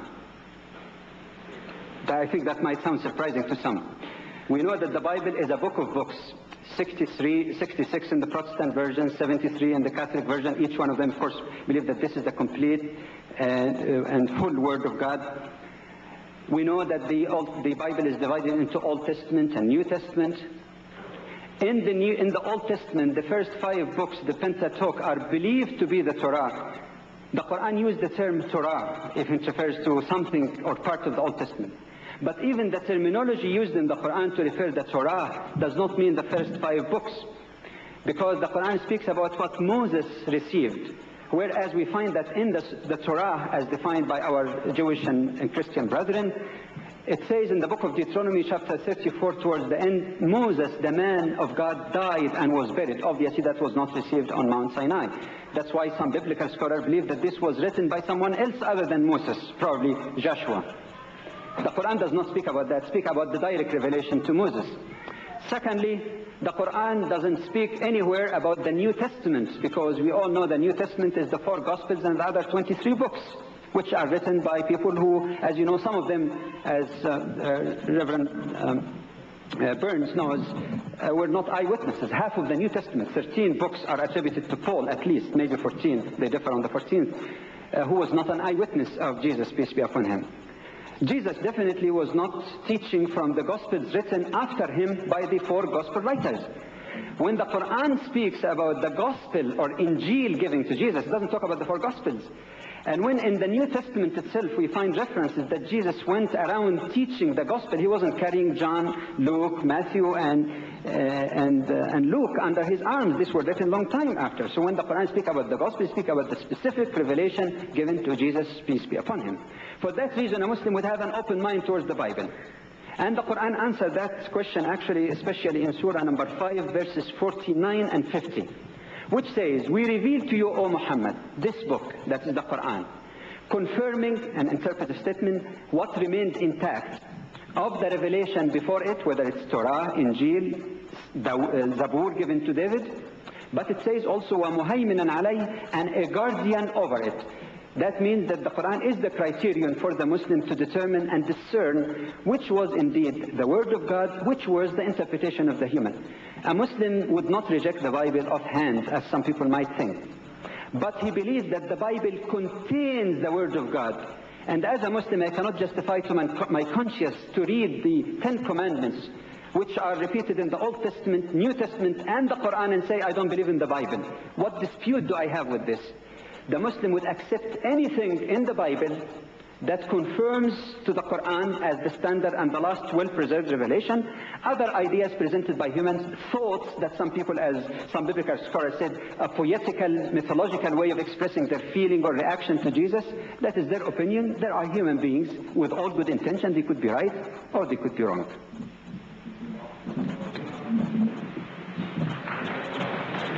Reverend Burns, I was once a Catholic. Then he says, you talked about how Jesus, the so-called man, God, affected your life. All Christians have a hard time accepting Jesus as God. How did this acceptance affect you? Didn't you question this idea? What was the last statement? Okay, all Christians have a hard time accepting Jesus as God. How did this acceptance affect you? Didn't you question this idea? For the last 20 years, I have questioned that idea in the sense that I've taken the idea out again and again and looked at it. And one of the exciting things about doing what we're doing this evening is it's forced me to rethink this, what I think is a very difficult question, but I think it is something at the center of what Christianity is. How has it affected me? I was raised in the Episcopal tradition. Each tradition within Christianity emphasizes certain things. In the Baptist tradition, for instance, a Baptist will talk about inviting Jesus into his or her life, and Jesus coming into that life and becoming a part of my life and living with me. I don't remember as an Episcopal being confronted with that notion. Somehow I grew up in Beeville, Texas. I didn't even really know that there were Baptists. There was a big church called the First Baptist Church, but I didn't really know what they did in there. You know, to me, God was someone way up there, the transcendent God, the all-powerful God. And that is a part of my understanding of God now. But the notion that God is someone who comes down here, who comes across the way and speaks not from the palace, but who walks amongst us. Walking not as a king. Jesus could have come as King Agrippa. He could have come as Festus, the ruler I spoke of, but he came in the form of a person who would grow up with a father who was a working man. That, to me, affected my life in the sense that it makes me think now of a God who is not just up there, but who's down here, and then a God who comes and lives in my life in a way that is as close as the skin is to my blood vessels. That's how it's affected my life. To break the sequence, I'm going to ask a question to both, as addressed here. To Dr. Jamal Badawi and Reverend Burns. What role did Jesus play in the beginning of correction, as described in Genesis? Now, what role did Jesus play in the beginning of creation as described in Genesis? I read a passage from Paul's letter to Christians in Colossae. And he has this litany that goes on and on about Jesus and who Jesus is. And it speaks about Jesus being involved in creation. All things were created by him and for him and through him. I have great difficulty understanding what that means. Because that gets into the whole question of the pre-existence of Christ. Again, Christians traditionally have claimed that the person Jesus did not simply come to existence when he was born 2,000 years ago or so, that he had pre-existed, just as he continued to exist after resurrection to this very moment. I believe that he played a part. I believe that if you, again, want to look at it as a partnership, he played a partnership with God the Father, God the Holy Spirit. Now that looks to people who are not a part of the Christian tradition as three people who are sort of all holding hands working together, and that seems like polytheism. And I think that's a very important objection. But I thought about that a lot. There is more than one part to who I am. I am father, I am husband, I am son, I am teacher, I am minister. I am, in years past, a Cub Scout leader and Little League coach. And not only that, there are parts within me that seem to be in conflict, parts in me that seem to be in harmony. I submit that in each person there are 2 in 1, 3 in 1, 4 in 1. So to me, the notion of the Trinity is not at all saying that God is more than one God. There is a oneness about God, but we see him in more than one way. And Christians have claimed that we see him in form of Spirit, in form of Son, in form of Father. And I believe that Son was involved in the creation of the earth. From the Islamic standpoint, Jesus himself is a creature of his Lord Creator. He mentioned in John more than once, even after the resurrection, according to the report in the Gospel, I am ascending to my Father and your Father. And I said, use the term God, my God and your God. God does not ascend to sit on the right hand of himself. That's an obvious for the Muslim. Number two, to say that everything was created by him and for him is rather difficult to reconcile, because if it is created for him, it's created by someone else. If it's created by him, then it's not created for him. It has to be one or the other.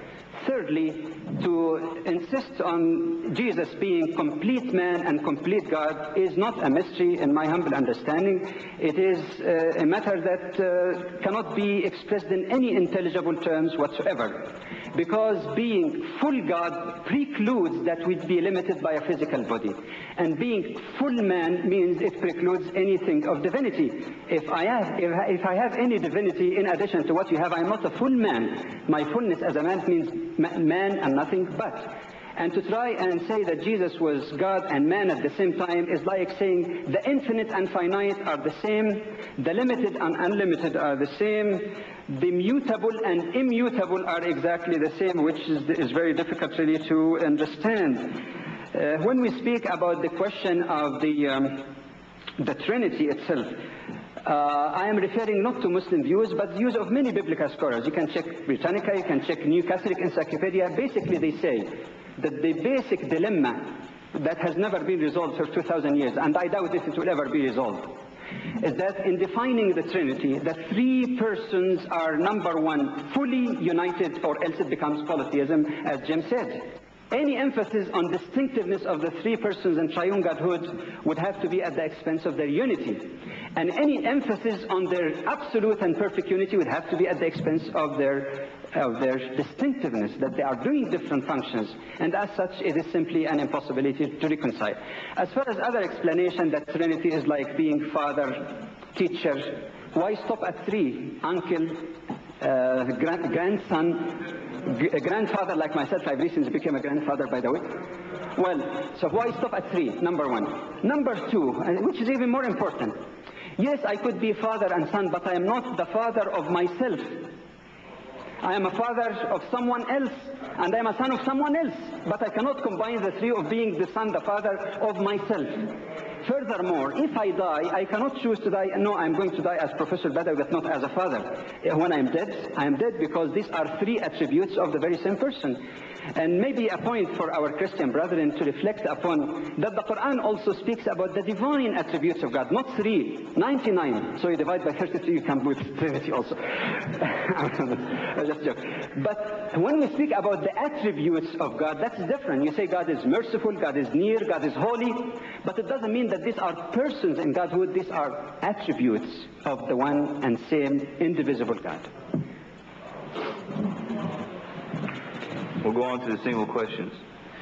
Dr. Jamal Badawi, on what basis do Muslims deny the crucifixion and resurrection of Christ, which is a known historical fact? Well, to start with, Muslims do not deny on the basis of any basic source other than the Word of God as they believe the Qur'an. That even if it's assumed, and I'm going to question that assumption, even if it's assumed that one thing is regarded as a historical fact 2,000 years ago, God's word says something different. For the Muslim, that is enough, because this is the last revelation. God can never err. But the assumption that the crucifixion of Jesus was an undisputable historical fact is subject to a great deal of questions. Number one, George Sales, in his introduction to the translation of the Qur'an, and he's a Christian, he used to be a very active missionary among Muslims, he cites the names of 7 different Christian sects in early Christianity who believed that Jesus, in fact, was not crucified.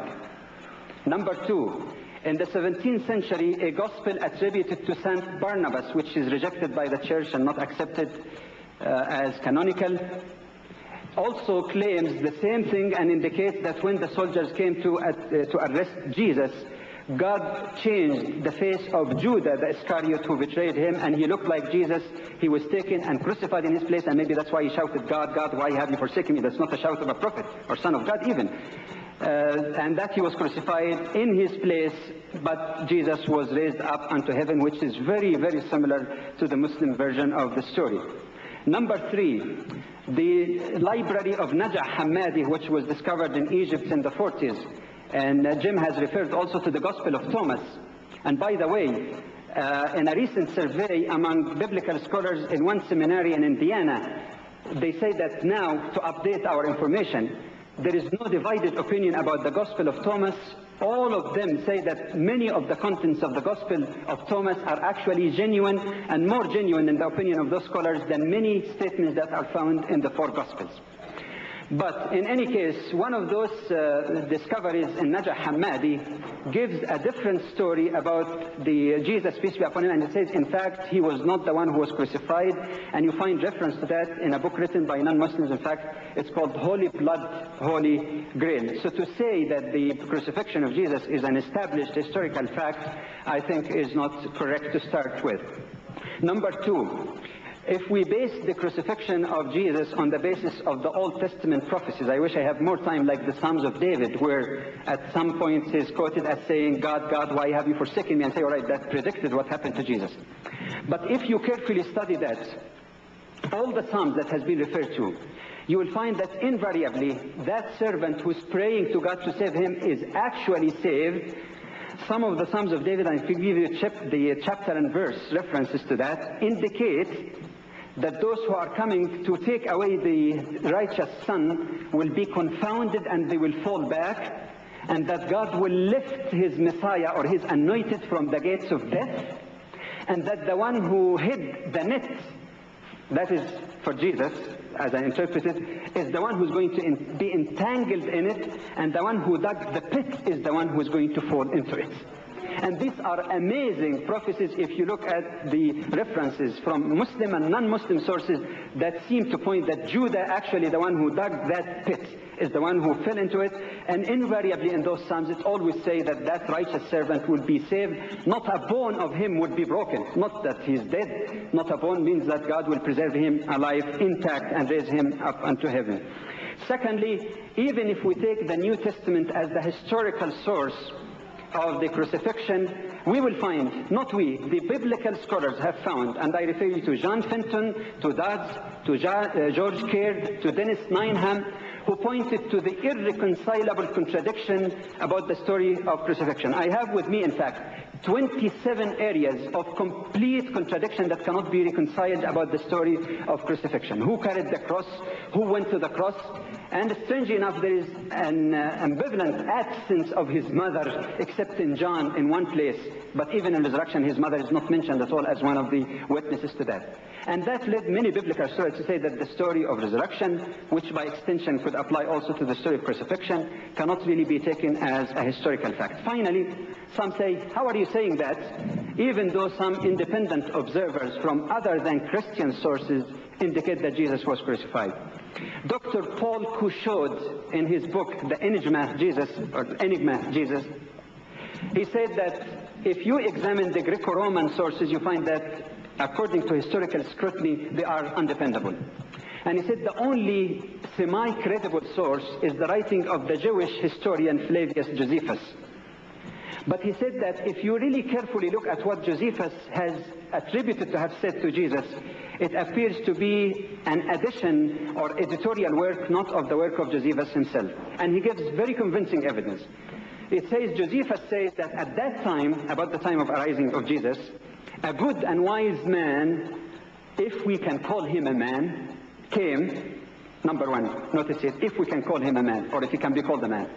Two, that he was a Messiah, that he appeared in flesh after crucifixion, and that the prophets did prophesy that. According to Couchaud, he said, what a Jewish historian would admit that Jesus even cannot be really fully called just a man, that he was the Messiah, that the prophets prophesied that, and still not be regarded as a Jew who confessed Christianity in public. I think this might be very little known facts, but biblical research and discoveries are revealing more and more of that. And perhaps, again, like I said, the ultimate truth, the Word of God, as the Muslim believe in it, does not need vindication of the human being, but it seems that the trend of research, independent, objective research, will get very closer to the Quranic position. It was not Jesus who cried on the cross. Reverend Burns, how many versions of the Bible are there, and how many Bibles are identical?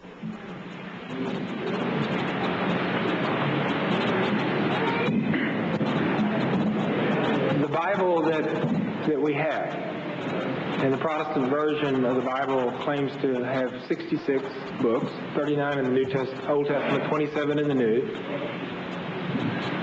39 books in the Old Testament, 27 in the New.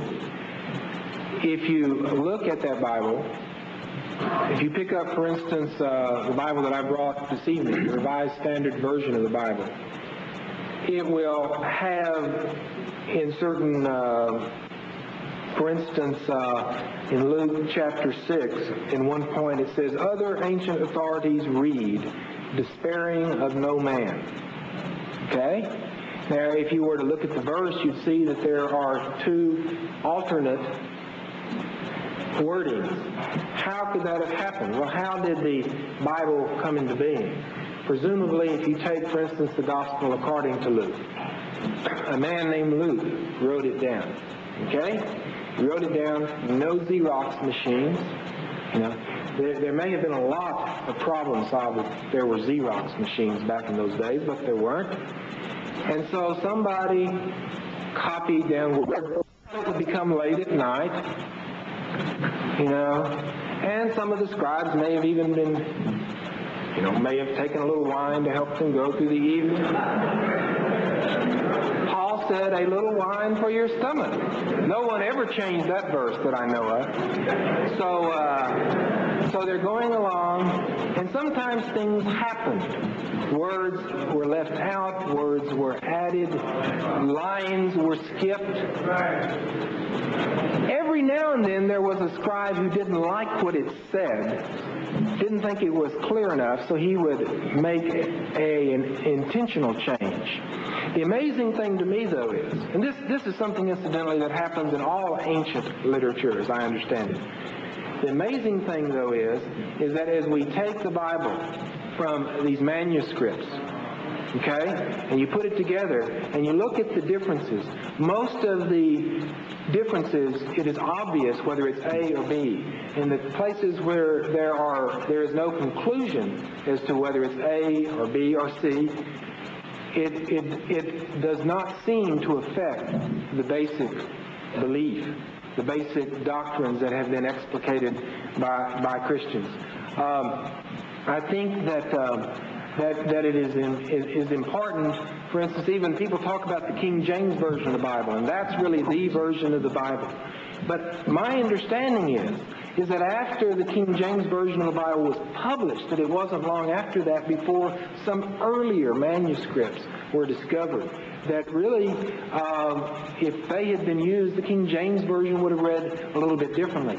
But it would be totally misleading to think that we just have a total mishmash. It would be like I am writing a letter to someone, and it's copied by my son and my grandson and my great-grandson and my great-great-grandson, and every now and then an article is changed, something is changed, but enough people, in fact, have copied that letter that it's so important that when you compare all the copies, it's pretty clear what the original letter said. So there's many manuscripts, and then versions, there's many modern-day translations, which may have been part of the question. There's the Revised Standard Version, there's the King James Version, there's the Living Bible, which is more of a paraphrase than a translation. There's the New American Standard Version, there's the Good News Bible, many translations. And one of the problems in any translation is it's very difficult to make a translation from one language exactly to another. And so really the different modern-day translations, I think, help us to come to an understanding of what the original language was intending. Just a humble thought that I thought would be useful in this kind of exchange, because this is a very essential point. Reverend Byrne has given us the booze theory of explaining some of the variations in the Bible. However, I have read some works of many biblical scholars who seem to indicate that there was also another thing which was going on, and that was the deliberate evolution of the status of Jesus, peace be upon him. There have been lots of studies on that. They note, for example, that in the earliest of gospel, the gospel according to Mark, Jesus is described more really in human terms. And gradually, as time goes on, the two other Gospels which are based on it, Luke and Matthew, seem to expand more on that theme of divinity of Jesus, but not very frankly, until you get to the latest one, the Gospel according to John, where the full-fledged divinity of Jesus is indicated. For example, in the volume edited by John Heck, more than one biblical scholar indicated that many things were put on the lips of Jesus for the purpose of supporting the one controversy of the other that was going on in the early church. And we can never really divorce the New Testament writing or literature from the historical, cultural context in which it has risen. And there are a number of examples for this, which goes more than just somebody making a mistake in copying a word. The Gospel according to John, the latest, and the very famous statement, John 3:16, for God so loved the world that he gave his only begotten Son, whoever believes in him shall not perish, but shall have everlasting life. A very common statement. You notice that the term begotten has been a foundation of some of the church doctrines when they insisted in the orthodoxy that Jesus is begotten, not made. According to the Revised Standard Version of the Bible, the word begotten is not authentic and it has been dropped out. There are several biblical scholars who saw that this is not really in the most trusted manuscript. Now, one cannot say it is only by chance or because somebody was drinking booze that he added the term begotten. There seems to be a deliberate addition that meets the requirements of the ideas that existed that God begat sons, which is an idea that existed prior to Christianity. Number two, when the argument was going on about the Trinity, we find something very interesting that was quoted over and over and was the closest thing in the New Testament to any statement of the Trinity. The Epistle of John, the first Epistle of John, chapter 5, verse 7. For there are three that bear witness in heaven, and speaks about the Father, the Son, and the Spirit. Now, it was found that that epistle actually is not authentic, and it has been dropped, even though it was one basic foundation of the Trinity. If you check the Revised Standard Version of the Bible, you would not find it there, but they split the verse number, so the number of verses is the same, but that statement does not appear anywhere. Thirdly, in the Revised Standard Version of the Bible, if you check the Gospel according to Luke, in chapter 9, you find in some prints, verses 9 to 20, is removed from the text and relegated to the footnote because it does not exist in the best and most trusted or most ancient manuscript. And strangely enough, this is the part that speaks very clearly about the resurrection of Jesus, and being the earliest of the four Gospels was the basis for the two other synoptic Gospels, Luke and Matthew. So what I'm saying that definitely what Jim has indicated of a possibility of human errors, yes, it is involved, but I'm only suggesting humbly that according to research of many biblical scholars, there seems to have been also a deliberate attempt to put words on the lips of Jesus, to add things which were not there in order to support the controversy. And that's what basically the Muslim is saying. We have nothing against Jesus at all. We never entertained the idea that Jesus was mad, bad, or God. He was neither mad, he was neither bad, but he was neither God. These are not the only three possibilities. He was a prophet of God. That's what the Muslim would say. All the dispute we have is that there is a difference between the teaching, the pristine monotheistic teaching of Jesus, which is no different from the prophets of the old, or from Prophet Muhammad for that matter, and what you might call churchianity, the Christianity as formulated by the religious institution. And I appreciated the honesty of Reverend Byrne when he said earlier that there have been many myths about Jesus, and I agree with him fully. Jesus is not a myth himself. According to the Qur'an, he did exist and live. But many myths has been created about Jesus because the idea of God incarnate existed before Jesus. Krishna, in Hinduism before Christianity, was believed to the incarnation of the second person of the triune godhood of Shiva. Buddha was regarded as the incarnation of God.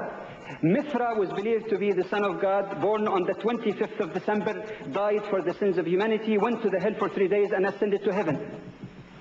and in the various cults of sun worship in the environment in which Christianity began to spread in the Middle East and other places.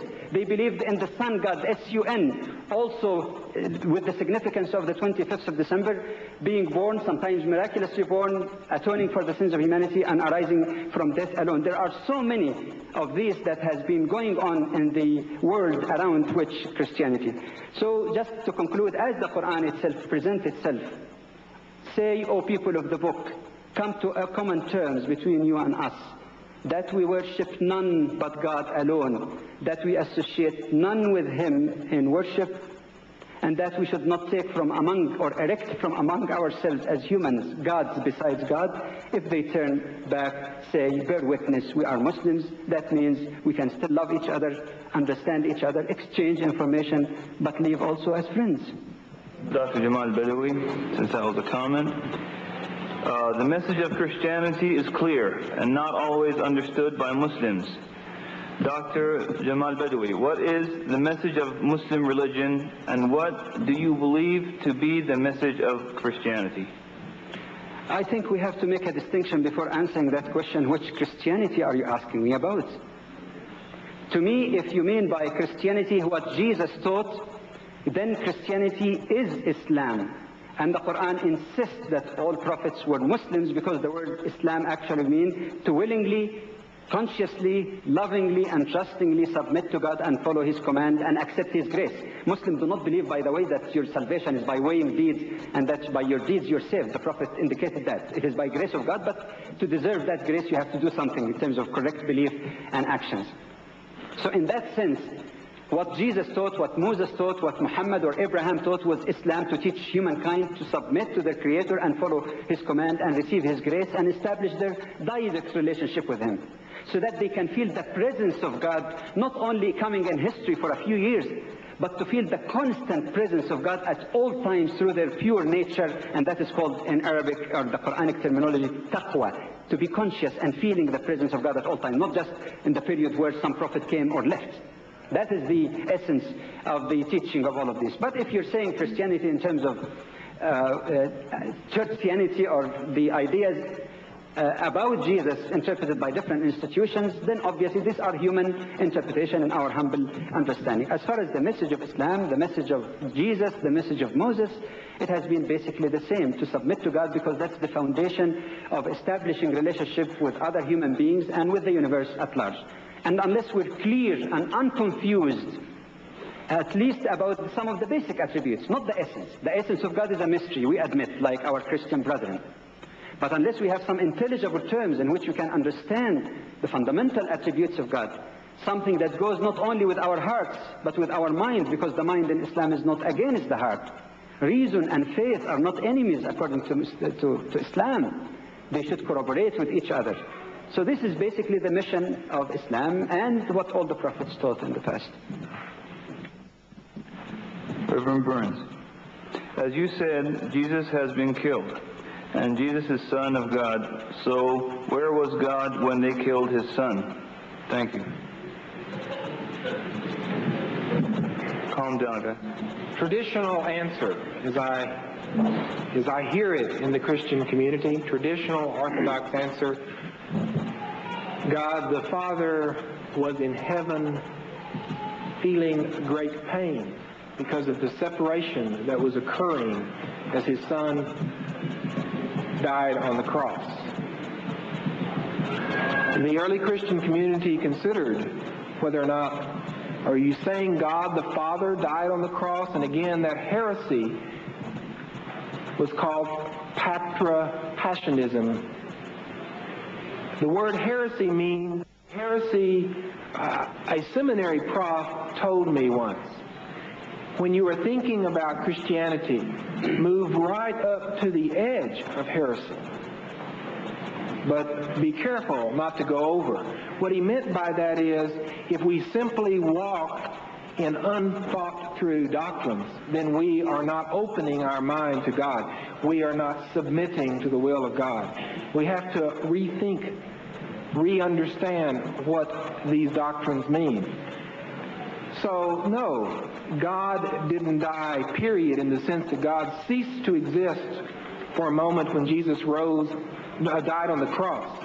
You know, and then if when Jesus rose from the dead, God then pops up into being. God always was alive. I realize it's a very difficult doctrine. I'm thinking of some of the things that Dr. Badawi has been saying about quoting certain biblical scholars.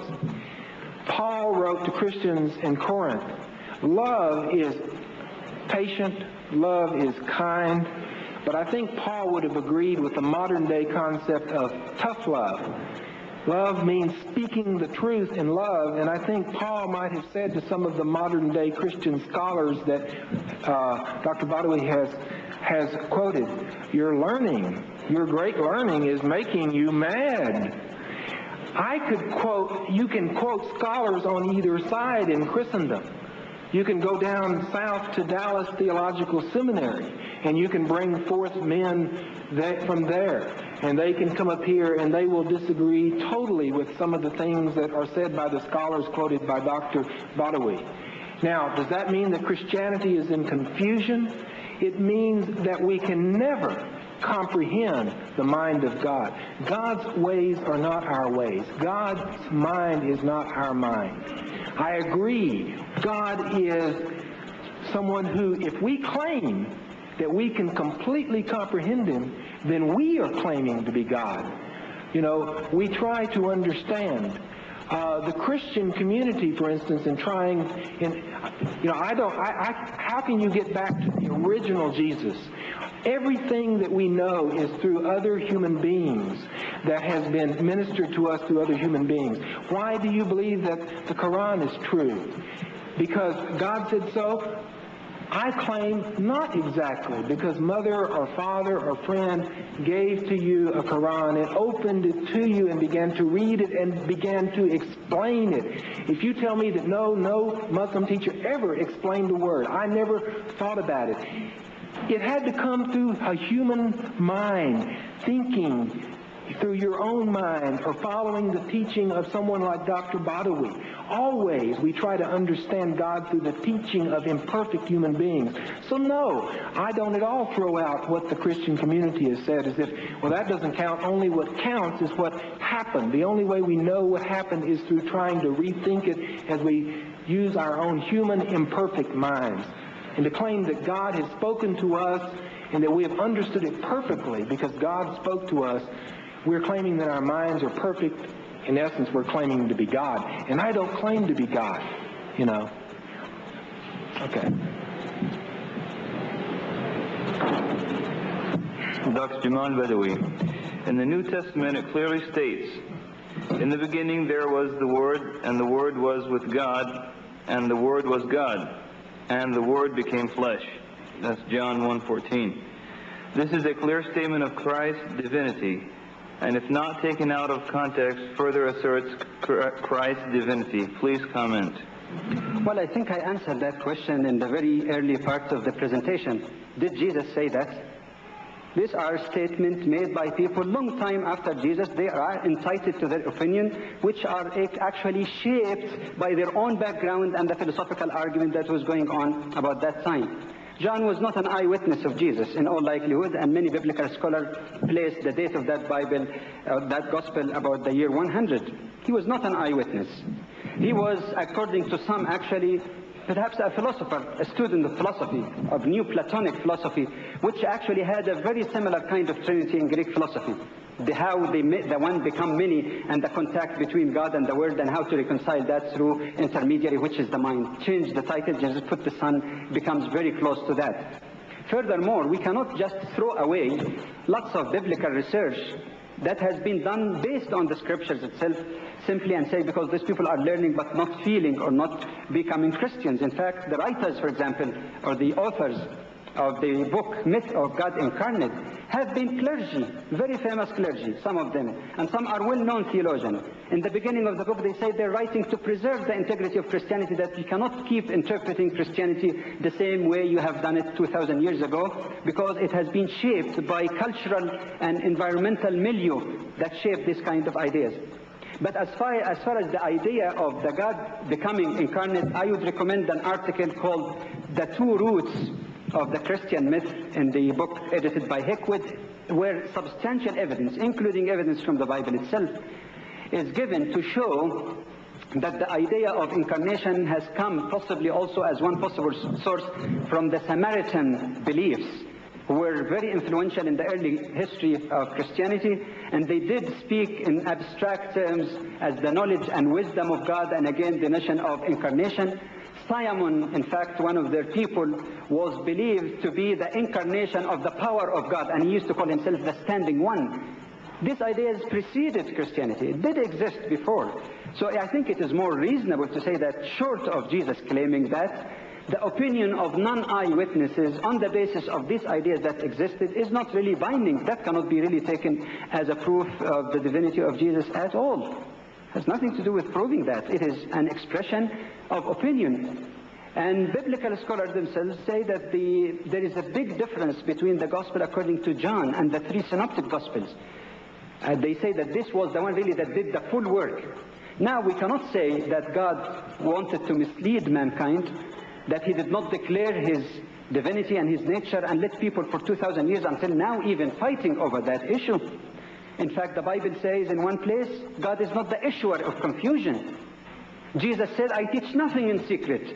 Why should that matter be kept secret and say, all right, it evolved over time through the guidance of the Holy Spirit? There is no evidence to that effect, and any objective study of how the dogmas developed little by little and evolved in terms of the divination or the deification of Jesus, the question becomes very clear, crystal clear. But of course there are those who base their understanding on faith aside from any other evidence or proof. Of course, good for them. The Qur'an says, let be no compulsion in the matter of religion. We exchange, we give information, but of course each side, each person individually is responsible before God, and he has to answer before God. But let me just conclude by saying one thing, that as one great Christian, Thomas Emlyn, once said it, and I quote him on that. This is a very interesting quotation. He says, I know that Jesus loves nothing but truth, and will never be offended with anyone who stands by his words that the Father is greater than I. Reverend Burns, you said God cannot understand what you feel unless he is in your shoes. Doesn't this contradict the statement that Jesus, being God, doesn't understand what his disciples felt?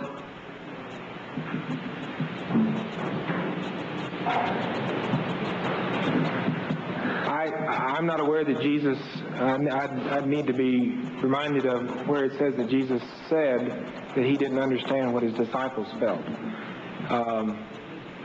What was the first part of the question again, please? Okay, you said God cannot understand what you feel unless he is in your shoes, quote unquote. Yeah, on that part, okay, go ahead. Then he says, doesn't this contradict the statement that Jesus doesn't understand what his disciples felt? Well, I think that Jesus did understand what his disciples felt, and perhaps it says somewhere in the scriptures that he didn't. I don't know where that would be written.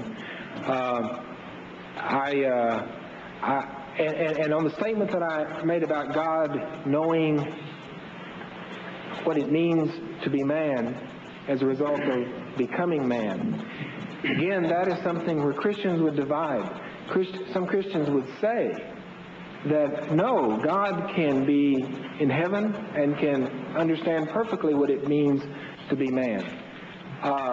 And there's an honest disagreement to that. But anytime you're dealing with religion, though, you're dealing with real life, what people feel, what makes people operate, and perhaps it is the case that in God becoming man, it helps me to realize that God understands what it means to live life like me, to face certain sorrows, certain temptations, certain frustrations.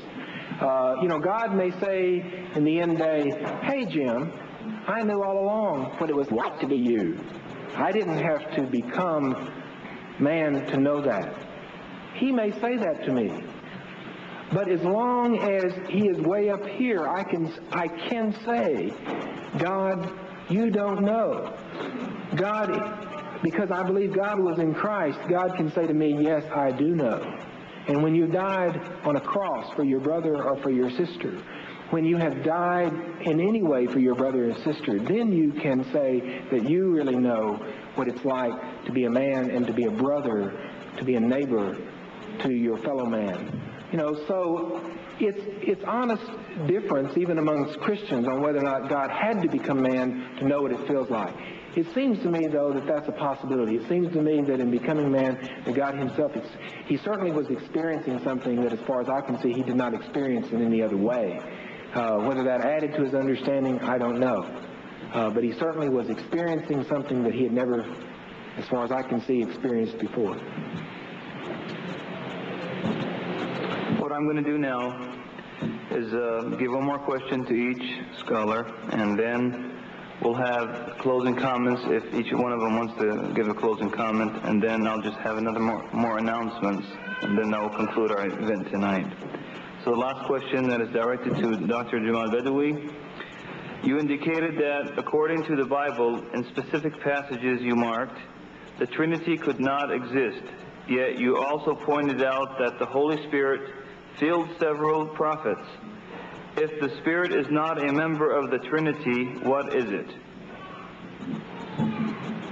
The term Spirit, as used in the Qur'an, has different meanings depending on the different context of it.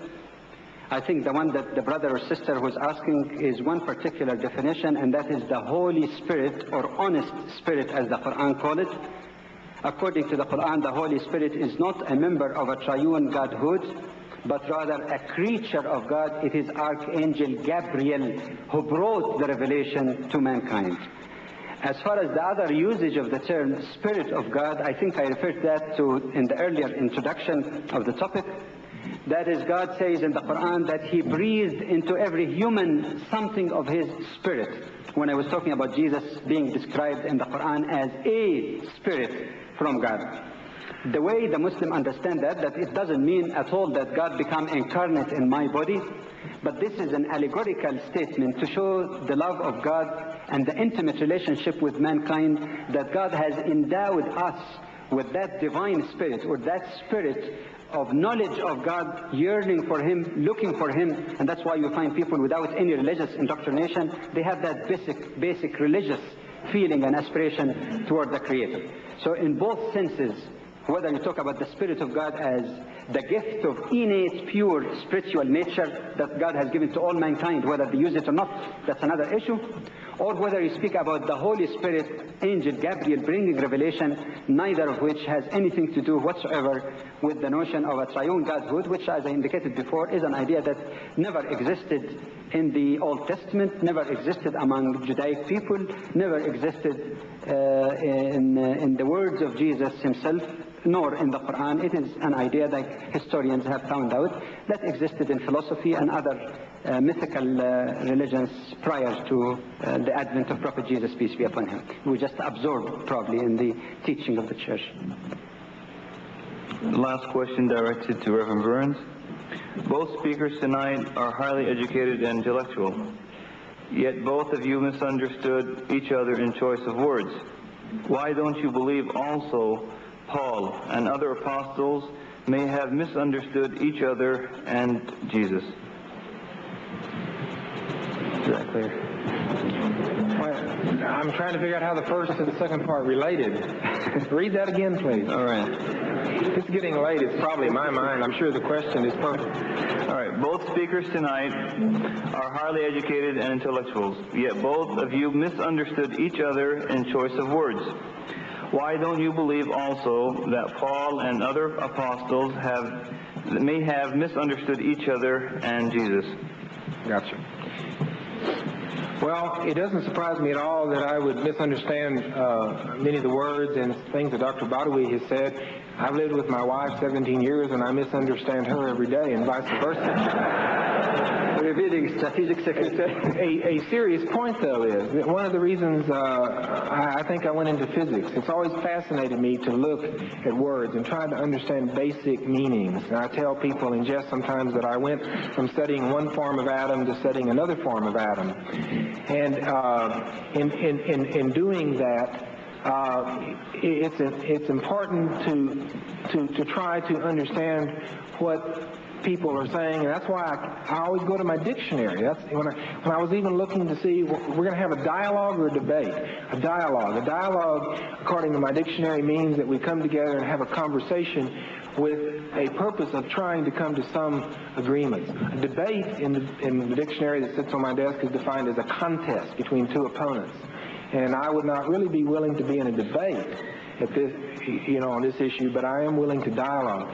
And it's the same thing with Paul. I think that from one point of view, Paul was trying to understand who Christ was. Remember, Paul claims not only to be understanding the Christ of history, Paul claims that he had a personal encounter with the living, risen Christ as he was on the road to Damascus. Now, a good question is, well, how do you know Paul was right in his interpretation? How do you know Paul was right in saying all those highfalutin things that I read in his letter to Christians in Colossae? The reason that I believe he is right is because, again, how did the Bible come to be, the New Testament part of the Bible? There never was a time that I understood it that people put down a bunch of books and said, let's vote and see which ones will win and which ones will not win. There were books that seemed to be gathered by the Christian community, and when the stamp of approval was finally put on these books, it was clear that it became clear which books should be in the canon and which books shouldn't. There never was, as I understand it, in the New Testament, clear objection over, well, we should put this book in or we should leave this book out. There have been problems since then. Martin Luther called the Epistle of James a book of straw, but it's still in there. Dr. Badawi referred to some folks in Indiana who think that the Gospel of Thomas has a lot of things going for it. Maybe 100 years from now, 200 years from now, somehow the Gospel of Thomas will be a part of the New Testament. I doubt that it will be. And I doubt that because the way that these books come together is by a unified agreement. And there are many, many other scholars who would not want to put the Gospel of Thomas in. And so why do we believe that Paul is not just giving an interpretation, that he didn't just misunderstand? Look at him in the same way we would look as a modern-day man who misinterprets things, because the witness of the Christian community, unified Christian community over the years has been that in some way, through Paul, we are hearing God's word to us. Scholars say it in different ways. My goodness, there are scholars that even claim that certain books that are supposedly written by Paul weren't written by Paul. But again, that's a disagreement within Christendom. But even those scholars that claim that those books weren't written by Paul, if you say, well, do you want to pull them out of the Bible? No.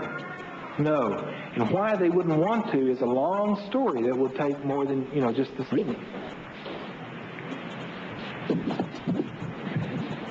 In conclusion, we truly thank both speakers for sharing with us the knowledge that God has gifted them with